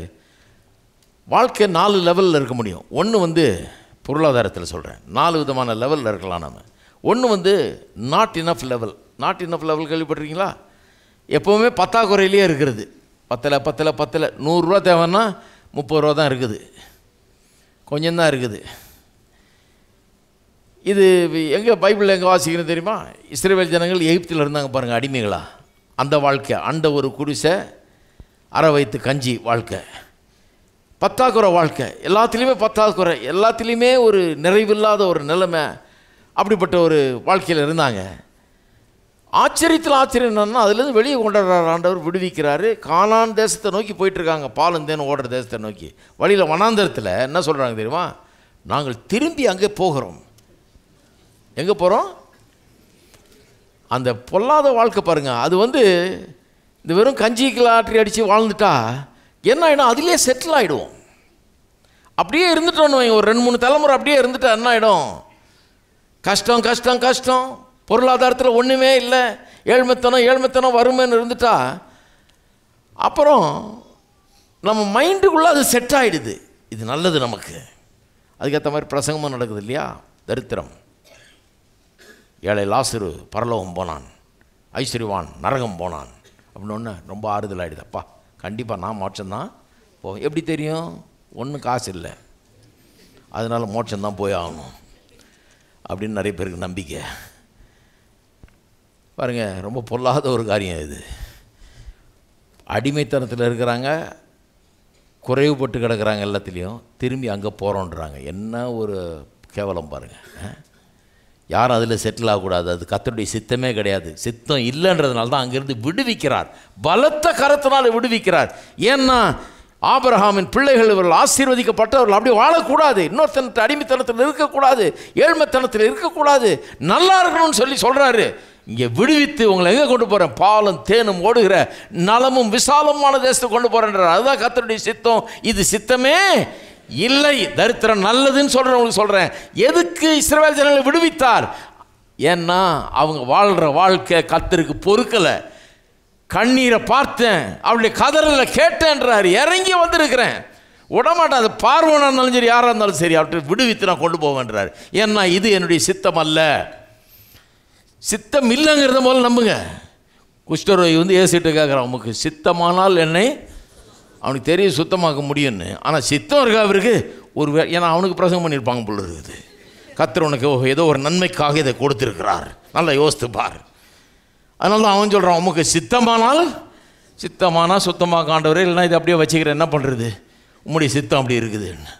அவர் சொல்கிறாரு, கொஞ்சம் கூட யோசிக்கல பாருங்கள், டக்குன்னு சொல்கிறாரு, சித்தம் உண்டு சுத்தமாகுன்றாரு. நான் சொல்கிறேன், நீங்கள் பொருளாதார தரித்திரத்திலிருந்து விடுதலை ஆவது அவருக்கு சித்தம், பரிபூர்ண சித்தம். அவர் இறங்கி வந்து பார்வோனுடைய கரத்திலிருந்து பலத்த கையினால் விடுவித்தது போல கடைசி முறையாக கல்வாரி சிலுவையில் இயேசுவை அனுப்பி கல்வாரி சிலுவையில் மரிக்க செய்து பாவமாக்கி சாபமாக்கி அவரை கொன்று அவருடைய ரத்தத்தை சிந்தி இந்த மீட்பை நமக்கு ஏற்படுத்தி கொடுத்திருக்கிறார். ரெண்டாவது லெவலு. அதனால் அந்த லெவலில் இருக்கக்கூடாது யாரும். அது சித்தமே அல்ல. எல்லாம் சொல்லுங்கள், தரித்திரம் தேவனுடைய சித்தம் அல்ல. ரெண்டாவது லெவல் வந்து just enough level. Just enough லெவல்னால் என்ன? இது வனாந்திரத்தில் வந்தப்போ கர்த்தர் சொன்னார் இல்லையா, மண்ணை அனுப்புவேன், அவனுக்கு அன்னன்னைக்கு வேண்டியது மட்டும் எடுனார். அதுதான் கண்டிஷன். அடுத்த நாளைக்கு வேண்டியது எடுத்துகிட்டு ஃப்ரிட்ஜில் வைக்கக்கூடாது, நாரிடும். அது கர்த்தர் சொல்கிறார், அன்னன்னைக்கு வேண்டியது மட்டும்தான் எடுக்கணும். ஏன் அப்படி? அது ஒரு டெம்பரரி அரேஞ்ச்மெண்ட், சில காரியங்களை போதிக்கிறதுக்காக. அதாவது தினைக்கும் நான் உன்னை நினைப்பேன், உன்னுடைய ஆகாரத்தை நினைப்பேன், உனக்கு கண்டிப்பாக கொடுப்பேன், அன்றாடம் நான் உன்னை போஷிப்பேன். கர்த்தர் காண்பிக்க விரும்புகிறார். ஏன்னா இவங்கெல்லாம் அவிசுவாசத்தில் வாழ்ந்துட்டாங்க, இவங்களுக்கு இப்போ போதிக்கணும். அதனால் 10-12 நாள் இதை போதிச்சு கொண்டு போகலான்னு பார்க்குறாரு. அதுக்காக சொல்கிறாரு, 2 நாளைக்கு எடுக்காத, ஒரே நாளைக்கு அவனுக்கு எவ்வளோ தேவையோ எடுத்துக்கோ, அன்லிமிட்டட் சாப்பாடு தான். ஆனால் அடுத்த நாளைக்காக எடுக்கக்கூடாதுன்றார். அன்றன்றுள்ள அப்பம், அன்றன்றுள்ள அப்பம். நிறைய பேர் என்ன ஆகிட்டாங்க, இதில் செட்டில் ஆகிட்டாங்க. இதுதான் கர்த்தருடைய சித்தம் சொல்லுவாங்க இல்லையா கிறிஸ்தவங்க. அதான் எனக்கு சின்ன வயசில் பட்டதை நான் சொல்கிறேன், யாரையும் குறை சொல்லலை. என்ன சொல்லுவாங்க? ஒன்றும் இல்லைங்க, நல்லா இருக்கிறேன், கர்த்தர் அன்றன்றுள்ள அப்பத்தை தர்றார், அன்றன்றுள்ள ஆகாரத்தை தர்றார். அடுத்த நாள் எங்கேருந்து வரப்போகுதுன்னு தெரியல, தருவார் கர்த்தர், அற்புதமாக தருவார். நான் அற்புதத்தையும் நம்புகிறேன், அப்பத்தையும் நம்புகிறேன். ஆனால் கர்த்தருடைய சித்தம் இதுவா? இதுக்காக கொண்டாந்தார் அவ்வளோ பெரிய விடுதலை, பார்வோனை எல்லாம் இப்போ சமுத்திரத்தில் மூழ்கடிச்சு அதுக்காக எங்களை வெளியே கொண்டாந்தார் இவ்வளோ சிரமப்பட்டு. அன்றென்றும் தினந்தோறும் எங்களுக்கு பிச்சை போடுற மாதிரி போடுறது கிடையாது. பாலும் தேனும் ஓடுற தேசம்தான் அவர்களுக்கு சொந்தம். இவங்க சொல்கிறாங்க அன்றென்றுள்ள அப்பம் போதும், ஆகவே சேவிங்ஸ் அக்கௌண்ட்டே கூடாது நமக்கு அப்படின்றாங்க. கர்த்தர் சொல்கிறாரு, பாலும் தேனும் ஓடுற தேசத்தில் உன்னுடைய களஞ்சியங்கள் பூர்ணமாய் நிரம்பும். களஞ்சியம்னா என்ன? சேர்த்து வைக்கிறது. ஆகாரத்தெல்லாம் கொண்டு போய், தானியத்தெல்லாம் கொண்டு போய் மூட்டை மூட்டையாக சேர்த்து வைக்கிறது. அங்கே பூரணமாக நிரம்புன்றார். அதுதான் கர்த்தருடைய சித்தம். இது போகிற வழியில் நடக்கிறது. இங்கே செட்டில் ஆகிடக்கூடாது. வனாந்தரத்திலே செட்டில் ஆகிட்டாங்க பாருங்கள். 11 நாளில் கடக்க வேண்டிய வனாந்தரத்தை 40 வருஷம் செட்டில் ஆகிட்டான். 40 வருஷம் அங்கேயே கிடந்தாங்க. அது கர்த்தருடைய சித்தம் அல்ல. சிலர் சொல்கிறாங்க அது கர்த்தருடைய சித்தமாக இருக்கியா, என்ன நடக்குதுன்னா கர்த்தருடைய சித்தம் அது அல்ல. தரித்திரத்தில் செட்டில் ஆகக்கூடாது, ஜஸ்ட் இனஃப்ன்ற லெவலில் செட்டில் ஆகவே கூடாது. ஏன்னா அது கொண்டாடு இல்லையா கர்த்தர். ஜஸ்ட் இனஃப் இஸ் ஓகே, அது பரவாயில்ல. அந்த 10-11 நாளைக்கு பரவாயில்ல, சில காரியங்களை கற்றுக்கிற வரைக்கும். அதுக்கப்புறம் அதில் இருக்க கூடாது. அடுத்தது வந்து மோர் தென் இனஃப் லெவல். மோர் தென் இனஃப் லெவல் எங்கே பார்க்குறோம்? அப்போஸ்தலர் அது எபேசியர் 4ஆம் அதிகாரம் 28ஆம் வசனம் பாருங்கள். எபேசியர் 4:28 கிறிஸ்தவ விசுவாசிகளுக்கு போதிக்கிறார் பவுல். என்ன சொல்கிறார் பாருங்கள். திருடுகிறவன் இனி திருடாமல் குறைச்சல் உள்ளவனுக்கு கொடுக்கத்தக்கதாக தனக்கு உண்டாயிருக்கும்படி தன் கைகளினால் நலமான வேலை செய்து அதாவது திருடுறவன் திருடக்கூடாது, இனிமே வேலை செய்கின்றார். எதுக்கு வேலை செய்யணும்னு சொல்கிறதுல ரொம்ப இன்ட்ரெஸ்டிங்காக இருக்குது. நம்ம என்ன செய்கிறோம், எதுக்கு வேலை செய்யணும், நம்ம ரெண்ட் பே பண்ணணும், நம்ம சாப்பிட்ணும், நமக்கு தேவை. இவர் சொல்கிறாரு, திருடாமல் அவன் குறைச்சல் உள்ளவனுக்கு கொடுக்கத்தக்கதாக தனக்கு உண்டாயிருக்கும்படி தன் கைகளினால் நலமான வேலை செய்து பிரயாசப்பட கடவன். வேலை செய்கிறதே எதுக்கு செய்யணுமா, குறைச்சல் உள்ளவனுக்கு கொடுக்கக்கூடியவனாக இருக்கும்படி. அப்படின்னா என்ன அர்த்தம், நீங்கள் வேலைக்கு போகும்போது கண்டிப்பாக நாளிலேருந்து வேறு மாதிரி ஆட்டிடியூடோடு போகணும். என்ன, நான் சம்பாதிக்கிறது ஏதோ எனக்கு போதுமான அளவுக்கு சம்பாதிச்சு நானும் என் பிள்ளைகளையும் சாப்பிட்டு நாங்கள் திருப்தி அடைந்தால் போதும் இல்லை. நம்ம சம்பாதிக்கிறதே எப்படி இருக்கணுமா, எந்த லெவலில் இருக்கணுமா, நான் சாப்பிட்டு எனக்கு மீறணும், எனக்கு தேவைக்கு மிகவும் அதிகமாக இருக்க வேண்டும், அதிலிருந்து குறைச்சல் உள்ளவர்களுக்கு நான் செய்ய வேண்டும். நிறைய பேர் பாருங்கள், அவங்க சொந்த தாய் தகப்பன்னு கூட செய்யக்கூட முடியாத நிலையில் இருக்கிறாங்க. யோசித்து கூட பார்க்குறதுல இல்லாத நியாயம் பேசுவாங்க. எனக்கு ஒன்று வேண்டாம், இந்த உலகத்தில் எனக்கு ஒன்று வேண்டாம், நான் கிறிஸ்தவனாக நான் செத்தா மோட்சம் போகணும். அட பெற்றோரை வச்சு பாதுகாரி, ஏன்னா அதுக்கு நான் எங்கே போகிறது, அதுக்கு தான் பிரசங்க கவனின்றேன். வயசான பெற்றோர் உன்னை நம்பி இருக்கிறாங்களே, அவருக்கு நல்ல ரூம் கொடுத்து, அவங்களுக்கு நர்ஸை வச்சு பார்த்து, அவங்களுக்கு வேண்டிய சாப்பாடை கொடுத்து, அவங்களுக்கு மருத்துவ உதவி கொடுத்து நல்லா கம்ஃபர்டபுளாக வாழ்கிற, அதெல்லாம் நம்மளால் முடியாதுங்க, அவங்கள போக சொல்லுங்க. என்ன பரிசுத்தவான்? ஹலோ, இருக்கிறீங்களா, போயிட்டீங்களா? அது நல்லதா கெட்டதா? அதனால தான் தேவைக்கும் அதிகமாக சம்பாதிக்கணும். எதுக்கு, குறைச்சல் உள்ளவர்களுக்கு கொடுக்க. ஒரு கஷ்டப்படுறவனுக்கு ஒரு சின்ன உதவி கூட நம்மளால் செய்ய முடியலன்னா அப்புறம் நம்ம வேலைக்கு டெய்லி போய் சம்பாரிச்சு என்ன பிரயோஜனம்? இல்லைங்க எனக்கு போதுமான அளவுக்கு அதை விடுங்க, அது ஒரு சம்பாத்தியமே கிடையாது. வேலை செய்கிறவனே எதுக்கு வேலை செய்யணுமா, குறைச்சல் உள்ளவனுக்கு கொடுக்கும்படியாக. ரெவல்யூஷனைஸ் ஆகிடும், வாழ்க்கையே வித்தியாசமானதாகிடும் கொடுக்கறதுக்குன்னே. அப்போ வேலை செய்யும்போது அப்படி விசுவாசித்து பாருங்கள், சம்பளம் ஏறிடும். அந்த மாதிரி விசுவாசித்து பாருங்கள், வருமானம் பெருகும். இந்த மாதிரி நம்பி இப்படி எதிர்பார்த்து பாருங்கள். இதுதான் உங்களுடைய தலை மேலே வைக்கப்பட்ட கடமை என்பதை எண்ணி பாருங்கள், நல்லா சம்பாதிப்பீங்க. நிறைய பேர் ஏன் நல்லா சம்பாதிக்கிறது இல்லைனா, எனக்கு வேணும் எனக்கு வேணும் எனக்கு வேணும், நான் கொட்டிக்கணும், எவனுக்கும் நயா பைசா ஈயக்கூடாது, கண்டிப்பாக சம்பளம் ஏறாது. இருக்கீங்களா? மோர் தென் இனஃப் லெவல். ஆனால் இதுலேயும் செட்டில் ஆகிடக்கூடாது. குறைச்சல் உள்ளவனுக்கு உதவி செய்கிறதுன்றது ஒரு லெவல். நம்ம தாய் தகப்பனுக்கு உதவி செய்கிறோம், நம்ம உற்றார் உறவினருக்கு உதவி செய்கிறோம், அல்லது குறைச்சல் உள்ள யாராக இருந்தாலும் அவங்களுக்கு ஒரு தேவையின் நேரத்தில் நம்ம உதவி செய்கிறோம். அது ஓகே, அந்த நிலையில் இருக்கணும். அந்த நிலையில் இல்லைன்னா வருத்தப்படணும் அதை பற்றி. ஐயோ, ஒரு சின்ன உதவி கேட்குறாங்க, அதை கூட நம்மளால் செய்ய முடியலையே அப்படிங்கிற ஒரு இது இருக்கணும் கிறிஸ்தவனுக்கு. ஆண்டவரே என்னை நல்லா ஆசீர்வதியும், என்கிட்ட வர்றவங்களுக்காக நான் உதவி செய்யக்கூடியவனை என்னை மாற்றும் அப்படின்னு நிச்சயமாக கேட்கணும். எத்தனை பேர் கேட்க போகிறீங்க? ஆல்ரைட், அடுத்த லெவல். இதுதான் கர்த்தருடைய சித்தம். ஃபைனலாக அரைவ் ஆகிட்டோம். எது கர்த்தருடைய சித்தம்? Not more then enough, much more then enough. தேவைக்கும் ரொம்ப மிகவும் அதிகமாக. ஏன் மிகவும் அதிகமாக? பாருங்கள், அது ஏன்னா அது எங்கே இருக்குதுன்னா பாருங்கள், 2 கொரிந்தியர் 9ஆம் அதிகாரத்தில் வாஸ்தவம் இல்லையா, அந்த வாசனத்துக்கு திரும்பி போங்க. 2 கொரிந்தியர் 9:8. நீங்கள் எல்லாவற்றிலும் எப்பொழுதும் சம்பூர்ணமுள்ளவர்களாயும் சகலவித நற்கிரியிலும் பெருகிறவர்களாக இருக்கும்படியாக, சகலவித நற்கிரியிலும் பெருகிறவர்களாக இருக்கும்படியாக, so that you may abound in every good work. Good ஒர்க்ஸை பற்றி சொல்லி முடிக்கிறேன் பாருங்கள். எதுக்காக? உங்களுக்கு தேவைக்கும் மிகவும் அதிகமாக தர்றாரு. கர்த்தர் சொல்லுகிற அத்தனை கிரியைகளையும் நீங்கள் நிறைவேற்றும்படியாக. பாருங்கள், நமக்கு சம்பளம் நல்லா இருந்ததுன்னா, கொஞ்சம் வருமானம் நமக்கு தேவைக்கு அதிகமாக இருந்ததுன்னா யாருக்காவது வேணும்னா உதவி செய்யலாம். ஆனால் கர்த்தர் நமக்கு ஒரு தரிசனத்தை கொடுத்து இப்படி செய், அங்கே போ, இதை நிறைவேற்று அப்படின்னா, ஐயோ ஆண்டவர் அதெல்லாம் நம்மளால் முடியாது, ஏதோ 2 பேருக்கு உதவி செய்ய சொன்னால் செய்யலாம், நம்ம இதெல்லாம் பண்ண முடியாது, நீ சொல்கிறது ரொம்ப பெருசாக இருக்கணும். அதுக்கு தான் தேவைக்கும் மிகவும் அதிகமாய் தருகிறார். ஏன்? சகலவித நற்கிரியிலும் பெருகும்படியாக. நற்கிரியை என்னன்னா, இந்த நற்கிரியைக்காகவே நாம் ரட்சிக்கப்பட்டிருக்கிறோன்னு எபேசியர் 2ஆம் அதிகாரம் 10ஆம் வசனம் நமக்கு சொல்லுகிறது. எபேசியர் 2:10 பாருங்கள். ஏனெனில் நற்கிரியைகளை செய்கிறதற்கு நாம் கிறிஸ்து இயேசுவுக்குள் சிருஷ்டிக்கப்பட்டு, எதுக்கு சிருஷ்டிக்கப்பட்டிருக்கோம்? இது புது சிருஷ்டிகளாக நாம் எப்படி உண்டாயிருக்கோம்னு சொல்கிறது. எதுக்கு இப்போ புது சிருஷ்டிகள் ஆகப்பட்டிருக்கிறோம்? நற்கிரியைகளை செய்யும்படிக்கு. எல்லாம் சொல்லுங்கள், நற்கிரியைகளை செய்யும்படிக்கு கிறிஸ்து இயேசுவுக்குள் சிருஷ்டிக்கப்பட்டு தேவனுடைய செய்கையாக இருக்கிறோம். God has made us like that. எதுக்கு? நற்கிரியைகளை செய்யக்கூடியவர்களாய் அவைகளில் நாம் நடக்கும்படி அவர் முன்னதாக அவைகளை ஆயத்தம் பண்ணி இருக்கிறார். நீங்கள் என்னென்ன நற்கிரியை செய்யணும், எங்கெல்லாம் போகணும், எதை நிறைவேற்றணுங்கிறத கர்த்தர் நீங்கள் பிறக்கிறதுக்கு முன்னாடியே தீர்மானித்து எழுதி வைத்து விட்டார். முன்னதாகவே அதையெல்லாம் நிர்ணயித்து வைத்திருக்கிறார் இருக்குது. அப்போ நான் பிறக்கிறதுக்கு முன்னாடியே நான் இங்கே சென்னை பட்டணத்தில் உங்களுக்கு காலம் பூரா பிரசங்கம் பண்ணுவேன் என்று கர்த்தர் என்ன பண்ணிட்டார்? எழுதி வச்சிட்டார். இவன் இதுக்காக தான். இப்போ நான் போய், ஆண்டவரே நான் இந்த ஞாயிற்றுக்கிழமை அங்கே பிரசங்கம் பண்ண, அந்த ஞாயிற்றுக்கிழமை அங்கே பிரசங்கம் பண்ண, அடுத்த ஞாயிற்றுக்கிழமை இங்கே பிரசங்கம் பண்ணுங்கன்னா நான் சொன்னேன்னா உனக்கு என்பார். எங்கே சொன்ன உடனே இங்கே பிரசங்கம் பண்ணுன்னா நீ ஊரெல்லாம் பிரசங்கம் பண்ணான்னு அர்த்தம்.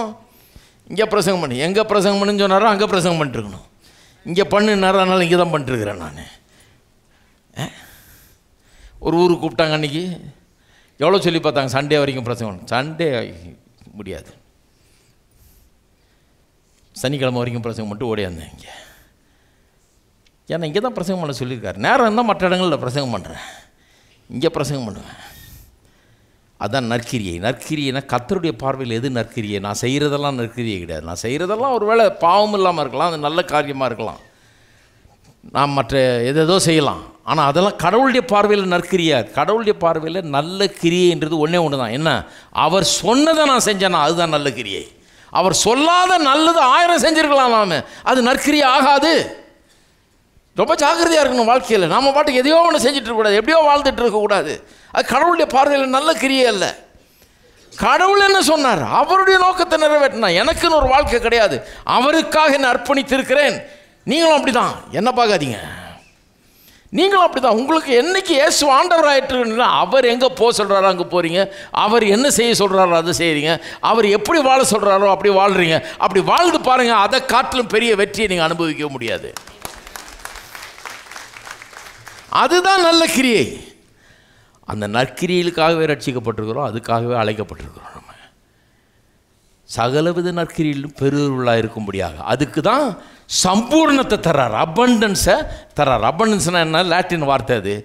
அது லாட்டின் வார்த்தையிலேருந்து வருது. அந்த அர்த்தம் என்னென்னா, a wave that overflows.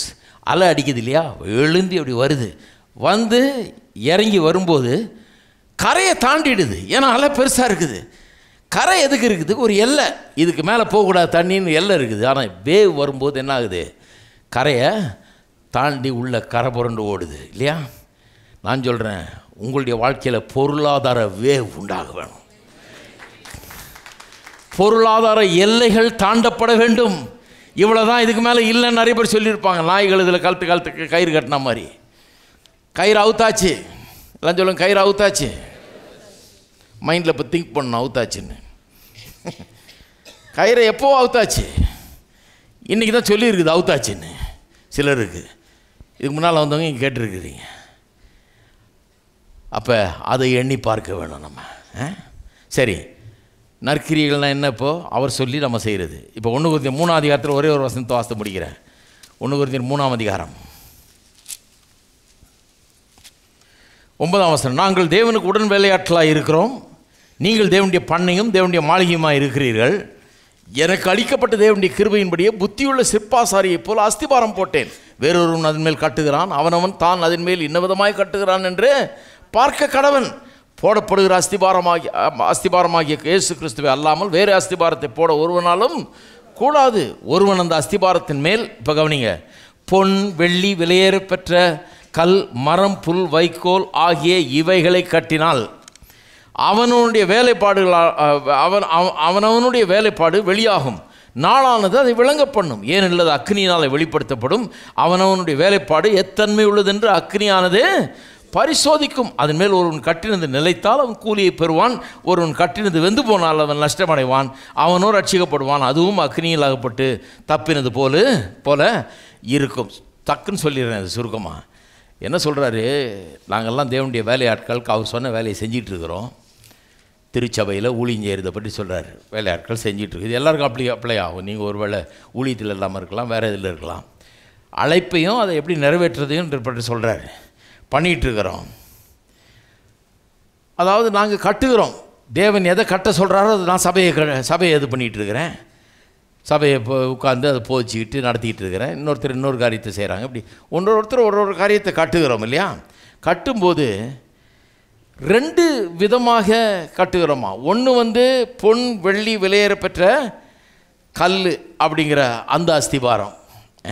அந்த அஸ்திபாரத்தின் மேல் பொன் வெள்ளி விலையேற பெற்ற கல், மரம், புல், வைக்கோல் ஆகிய இவைகளை கட்டினால், கட்டுறவன் ரெண்டாக கிளாஸிஃபை பண்ணுறாரு அவன் கட்டுறதை. ஒன்று பொன் வெள்ளி விலையேற பெற்ற கற்கள்ன்ற கேட்டகரி, இன்னொன்று மரம், புல், வைக்கோல்ன்ற கேட்டகரி. எல்லாருடைய கிரியும் இப்படி தான் இருக்குதான். ஒன்று பொன் வெள்ளி விலையேற பெற்ற கல்லாக இருக்கணும், இல்லை மரம், புல், வைக்கோலை போல் இருக்கணும் அவருடைய கிரியை. நான் செய்கிற கிரியை பொன் வெள்ளி விலையேற பெற்ற கற்கள் போல் இருக்கணும், இல்லை மரம் போல் வைக்கோலை போல் இருக்கணும். எதுவாக இருக்குது? என்னது பொண்ணு வெள்ளி விலையேற பெற்ற கல்னு தீர்மானிக்கிறது எது? நான் கர்த்தருடைய சித்தத்தின்படி ஒரு காரியத்தை செய்தேன்னா அது அந்த கிரியை தேவனுடைய பார்வையில் பொன் வெள்ளி விலையேறு. நான் கர்த்தருடைய சித்தத்தை செய்யாமல் 1000 மற்ற என்னுடைய இஷ்டப்படி நான் செஞ்சேன்னா குப்பை லாரி மாதிரி நாங்கள் நிறைய கொண்டு வரலாம். இவ்வளோ செஞ்ச ஆண்டவர், நான் இத்தனை வருஷமாக இவ்வளோ செஞ்சுருக்கிறேன்னு இம்ப்ரெசிவாக இருக்கலாம். லாரியை பார்த்தா அவ்வளோ லாரியில் இருக்கிறதையும் உள்ளங்கையில் இருக்கிற பொன் வெள்ளி விலையேறப்பட்ட கற்களையும் கம்பேர் பண்ணால் கையில் இருக்கிறது அதிகம். அவ்வளோ லாரியில் வந்ததும் ஒன்றும் கிடையாது. என்ன சொல்கிறேன், கர்த்தருடைய சித்தத்தை நீங்கள் செய்யும்போது அதனுடைய வேல்யூ இஸ் மச் ஹையர், ரொம்ப உயர்வானது நீங்கள் செய்கிற மற்ற கிரியைகள் எல்லாத்தையோடைய தேவனுடைய பார்வையில். அதுவும் நீங்கள் அவருடைய சித்தத்தின்படி செய்கிற கிரியையை கர்த்தர் என்ன சொல்கிறாரு, பொண்ணு வெள்ளி விலையேறப்பெற்ற கற்கள். ஒரு காரியம் சொல்கிற பாருங்க, செழிப்பை பற்றி கிரிட்டிசைஸ் பண்ணுறவங்க நல்லா கவனிங்க. இங்கே அதிகமாக இருக்க மாட்டீங்க, அங்கே இருப்பாங்க நிறைய பேர். கவனிக்கிட்டோம். உண்மையான பொன் வெள்ளி விலையேறப்பெற்ற கற்கள் எது? பவுலப்போஸ்தலன் ஒரு பிரசங்கியார் சபையை கட்டிகிட்டு இருக்கிறாரு, ஊழியம் செஞ்சுட்டு இருக்கிறார், ஆத்துமாக்களை ரட்சிப்புகளை நடத்தி வழி நடத்திட்டு இருக்கிறாரு. உண்மையான பொன் வெள்ளி விலையேறப்பெற்ற கல் எது? அவர் செய்கிற தேவனுடைய சித்தத்தின்படி அவர் போய் எந்தெந்த ஊருக்கு போக சொன்னாரோ அங்கே போய் சபையை எப்படி கட்ட சொன்னார் அப்படி கட்டி அவர் செய்கிறார் பாருங்கள். அதுதான் பொன் வெள்ளி, அதுதான் ரியல் கோல்டு, அதுதான் ரியல் சில்வர், அதுதான் ரியல் ப்ரெஷஸ் ஸ்டோன்ஸ். கர்த்தருடைய பார்வையில் பாருங்கள். நான் இப்போ ஒரு நாள் கர்த்தருக்கு முன்னால் போய் நிற்க போகிறோம், அதுதான் சொல்லுது. போகும்போது அவனுடைய கிரியை வெளிப்படுமா. பொன் வெள்ளி விலையேறப்பெற்ற கற்களை எரிச்சு போட முடியாது. புல், வைக்கோல், மரமெல்லாம் இருக்குது பாருங்கள், புஷ்ஷுன்னு எரிஞ்சு வெந்து போகுமா. எது மீறும்? பொன் வெள்ளி விலையேறப்பெற்ற கற்கள் மட்டும்தான் மீறும். அப்போ என்ன அர்த்தம்? இவன் மட்டும்தான் இப்போ ரிவார்டை பெறுவான், பலனை பெறுவான். அவங்கெல்லாம் லாரியாக கொண்டாந்தாலும் ஒன்றும் கிடைக்காது, எல்லாம் வெந்து போகும். தேவனுக்கு முன்னால் நிற்கும்போது அந்த நியாய தீர்ப்பில் அதெல்லாம் ஒன்றுலாம் போயிடும், சாம்பலாயிடும். இது நிற்கும், இதுக்கேற்ற ரிவார்டை அவன் பெறுவான்னு சொல்கிறாரு இல்லையா? அப்போ கர்த்தருடைய பார்வையில் பொன் வெள்ளி விலையேறப்பெற்ற கற்கள் எது? நாம் தேவனுடைய சித்தத்தின்படி செய்கிற காரியங்கள். பொன் வெள்ளி விலையேறப்பெற்ற கற்கள் எது? நம்முடைய கிரியைகள், தேவனுடைய சித்தத்தின்படி செய்த கிரியைகள். நல்லா கவனிங்க. நான் போட்டிருக்கிற பொண்ணு இல்லை, என் வீட்டில் வச்சிருக்கிற தங்கம் இல்லை, என்கிட்ட எவ்வளோ டைமண்ட்ஸ் இருக்குதுன்ற அது இல்லை, என்கிட்ட எவ்வளோ காசு பணம் இருக்குதுன்ற அது இல்லை. கர்த்தருடைய பார்வையில் எது பொன் வெள்ளி விலையேறப்பெற்ற கற்களாக இருக்கிறது? எனக்கு அவர் கொடுத்த பொருளாதாரம், எனக்கு கொடுத்த பொன் வெள்ளியை வச்சு நான் என்ன பண்ணேன், அதுதான் பொன் வெள்ளி விலையேறப்பெற்ற கற்களாக இருக்கிறது. அந்த விதத்தில் தேவனுக்கு முன்பாக நாம் நிற்கும்பொழுது நிறைய பொண்ணு வெள்ளி விலையேறப்பெற்ற கற்கள் உடையவர்களாக நாம் இருக்க வேண்டும். கடவுள் முன்னால் நிற்கும்போது என்ன நடக்குன்னு நினைக்கிறீங்க? போய் நின்னோன்னு வா எத்தனை சவரன் வச்சுருக்கேன்னு கேட்க போகிறாரு கர்த்தர். அதெல்லாம் அவருக்கு ஒன்றும் இல்லை, அவருக்கு துச்சம், அது ஒன்றுமே கிடையாது. நீ எவ்வளோ டைமண்ட்ஸ் வச்சுருக்கிற, எத்தனை கோடி வச்சுருக்கேன்னு கேட்க போகிறாரு? கிடையவே கிடையாது. என்ன செஞ்சேன்னு கேட்க போகிறாரு. உன்ட்ட அவ்வளோ கொடுத்தனே, என்ன பண்ண, கொடுத்ததை வச்சு என்னவெல்லாம் நிறைவேற்றினேன், நான் சொன்னதை செஞ்சியா, நான் சொன்னபடி செய்தியா, அதுதான் கேட்க போகிறாரு. அது அவருடைய பார்வையில் பொன் வெள்ளி விலையேறப்பெற்ற கற்களாக இருக்கிறது. நாமும் என்ன பண்ணணும், இன்னிலிருந்து அதை பொன் வெள்ளி விலையேறப்பெற்ற கற்களாக பார்க்கணும். எதை? கர்த்தர் நம்ம கொடுத்துருக்குற அத்தனை பொருளாதார ஆசீர்வாதத்தையும் வச்சு அவர் சொன்னதை செய்கிறோம் பாருங்க. அதை தான் ரியல் கோல்டாக நம்ம பார்க்கணும். அதை தான் ஒரு பெரிய சொத்தாக பார்க்கணும். இதை நம்ம எடுத்துகிட்டு போகிறோமா? பைபிளில் சொல்லியிருக்கு. நிறைய பிரச்சனை நிறைய கிறிஸ்தவர்கள் சொல்லுவாங்க, போகும்போது என்னத்தை எடுத்துகிட்டு போகிறோம்? வெளிப்படுத்தல் 14-13 வாசித்து பாருங்கள். இது முதல் கிறிஸ்துவுக்குள் மரித்தவர்கள் பாக்கியவான்கள் என்று எழுது. அவர் தங்கள் பிரயாசங்களை ஓய்ந்து இளைப்பாறுவார்கள், அவர்களுடைய கிரியைகள் அவர்களோட கூட போகும். நான் போகும்போது கூடயே வரப்போகுதுங்க. எது வரப்போகுது? என் பொண்ணு வெள்ளி விலையேறப்பட்ட கடலாம் வரல போகிறதில்ல. எது வரப்போகுது? நான் என்ன செய்தேன், நான் செய்த காரியங்கள் என் கூடயே வரப்போகிறது. அதனால தான் ஏனோ தானான்னு வாழ முடியாது, கரெக்டாக செய்யணும். இல்லைனா போகும்போது வெறுங்க ஏன்னா போக வேண்டியதுதான். ஆகவே இந்த உலகத்தில் எவ்வளோ எனக்கு இருந்ததுன்றதில்ல, கர்த்தரை நான் அறிஞ்சிருந்தேன்னா, ஆசீர்வாதத்தில் வாழ்ந்தேன்னா, அதை கொண்டு என்ன செஞ்சேன், கர்த்தர் சொன்னதெல்லாம் செஞ்சேன்னா அதுதான் முக்கியம். அதை நான் செய்யும்போது உண்மையான ஐஸ்வர்யம் நான், அதுதான் மெய்யான ஐஸ்வர்யம். எத்தனை பேர் இருக்கிறீங்க? எல்லோரும் எழுந்து நிற்போம். எல்லோரும் கரங்களை ஊற்றி கர்த்தரை ஸ்தோத்தரிப்போம். அன்பின் பிதாவே, கர்த்தராகிய இயேசுவின் நாமத்தில் வருகிறோம், துதிக்கிறோம், ஸ்தோத்தரிக்கிறோம். இந்த வெளிப்பாடு, இந்த சத்தியம் உள்ளங்களில் ஆழமாய் பதியட்டும், உள்ளங்களை தொடட்டும், ஜனங்கள் தங்களை அர்ப்பணித்து கொள்ளட்டும். கர்த்தாவே, எங்களை கல்வாரி சிலுவையின் மூலமாக எவ்வளோ ஆசீர்வதித்திருக்கிறீர். பொருளாதார சாபங்களை போக்கி இருக்கிறீர், தரித்திரத்தை நீக்கி ஐஸ்வர்யவான்களாக்கி இருக்கிறீர். உம்முடைய நோக்கங்களை இந்த பூமியில் நிறைவேற்றும்படியாக, எல்லா நற்கிரியிலும் பெருகும்படியாக எங்களை நீர் ஐஸ்வர்யவான்களாக்கி இருக்கிறீர். அதுக்காக உமக்கு ஸ்தோத்திரம் செலுத்துகிறோம். கர்த்தாவே, உம்முடைய சித்தத்தை இந்த பூமியில் செய்து அதை நிறைவேற்றி உமக்கு முன்பாக வந்து நிற்கக்கூடியவர்களாக எங்கள் ஒவ்வொருவரையும் கர்த்தாவை நீர் பக்குவப்படுத்துவீராக. இந்த சத்தியம் உள்ளத்தில் ஆழமாய் பதியட்டும். கர்த்தர் எங்களுக்கு கொடுத்திருக்கிற நோக்கங்களை நிறைவேற்ற ஏராளமாய் தேவைப்படுகிறது. அதனால் நாங்கள் ஆசீர்வதிக்கப்படுகிறோம் என்பதை ஜனங்கள் உணரட்டும். அந்த ஆசீர்வாதத்தினாலே நாங்கள் கர்த்தருடைய சித்தத்தை நிறைவேற்ற கடமைப்பட்டிருக்கிறோம் என்பதை ஒவ்வொருவரும் உணரட்டும். கர்த்தாவே, ஆசீர்வதிப்பீராக, பெருக பண்ணுவீராக, நற்கிரிகளில் பெருக பண்ணுவீராக. உம்முடைய நோக்கங்கள் நிறைவேறட்டும். ஓகே, சகல கனம் மகிமை துதி ஸ்தோத்திரங்களை எடுக்கிறோம். இயேசுவின் நாமத்தில் ஜெபிக்கிறோம். ஆமென். நம்முடைய கர்த்தராகிய இயேசு கிறிஸ்துவின் கிருபையும் பிதாவாகிய தேவனுடைய அன்பும் பரிசுத்த ஆவியானவருடைய ஐக்கியம் நம் அனைவரோடும் இன்றைக்கும் என்றைக்கும் இருப்பதாக. ஆமென்.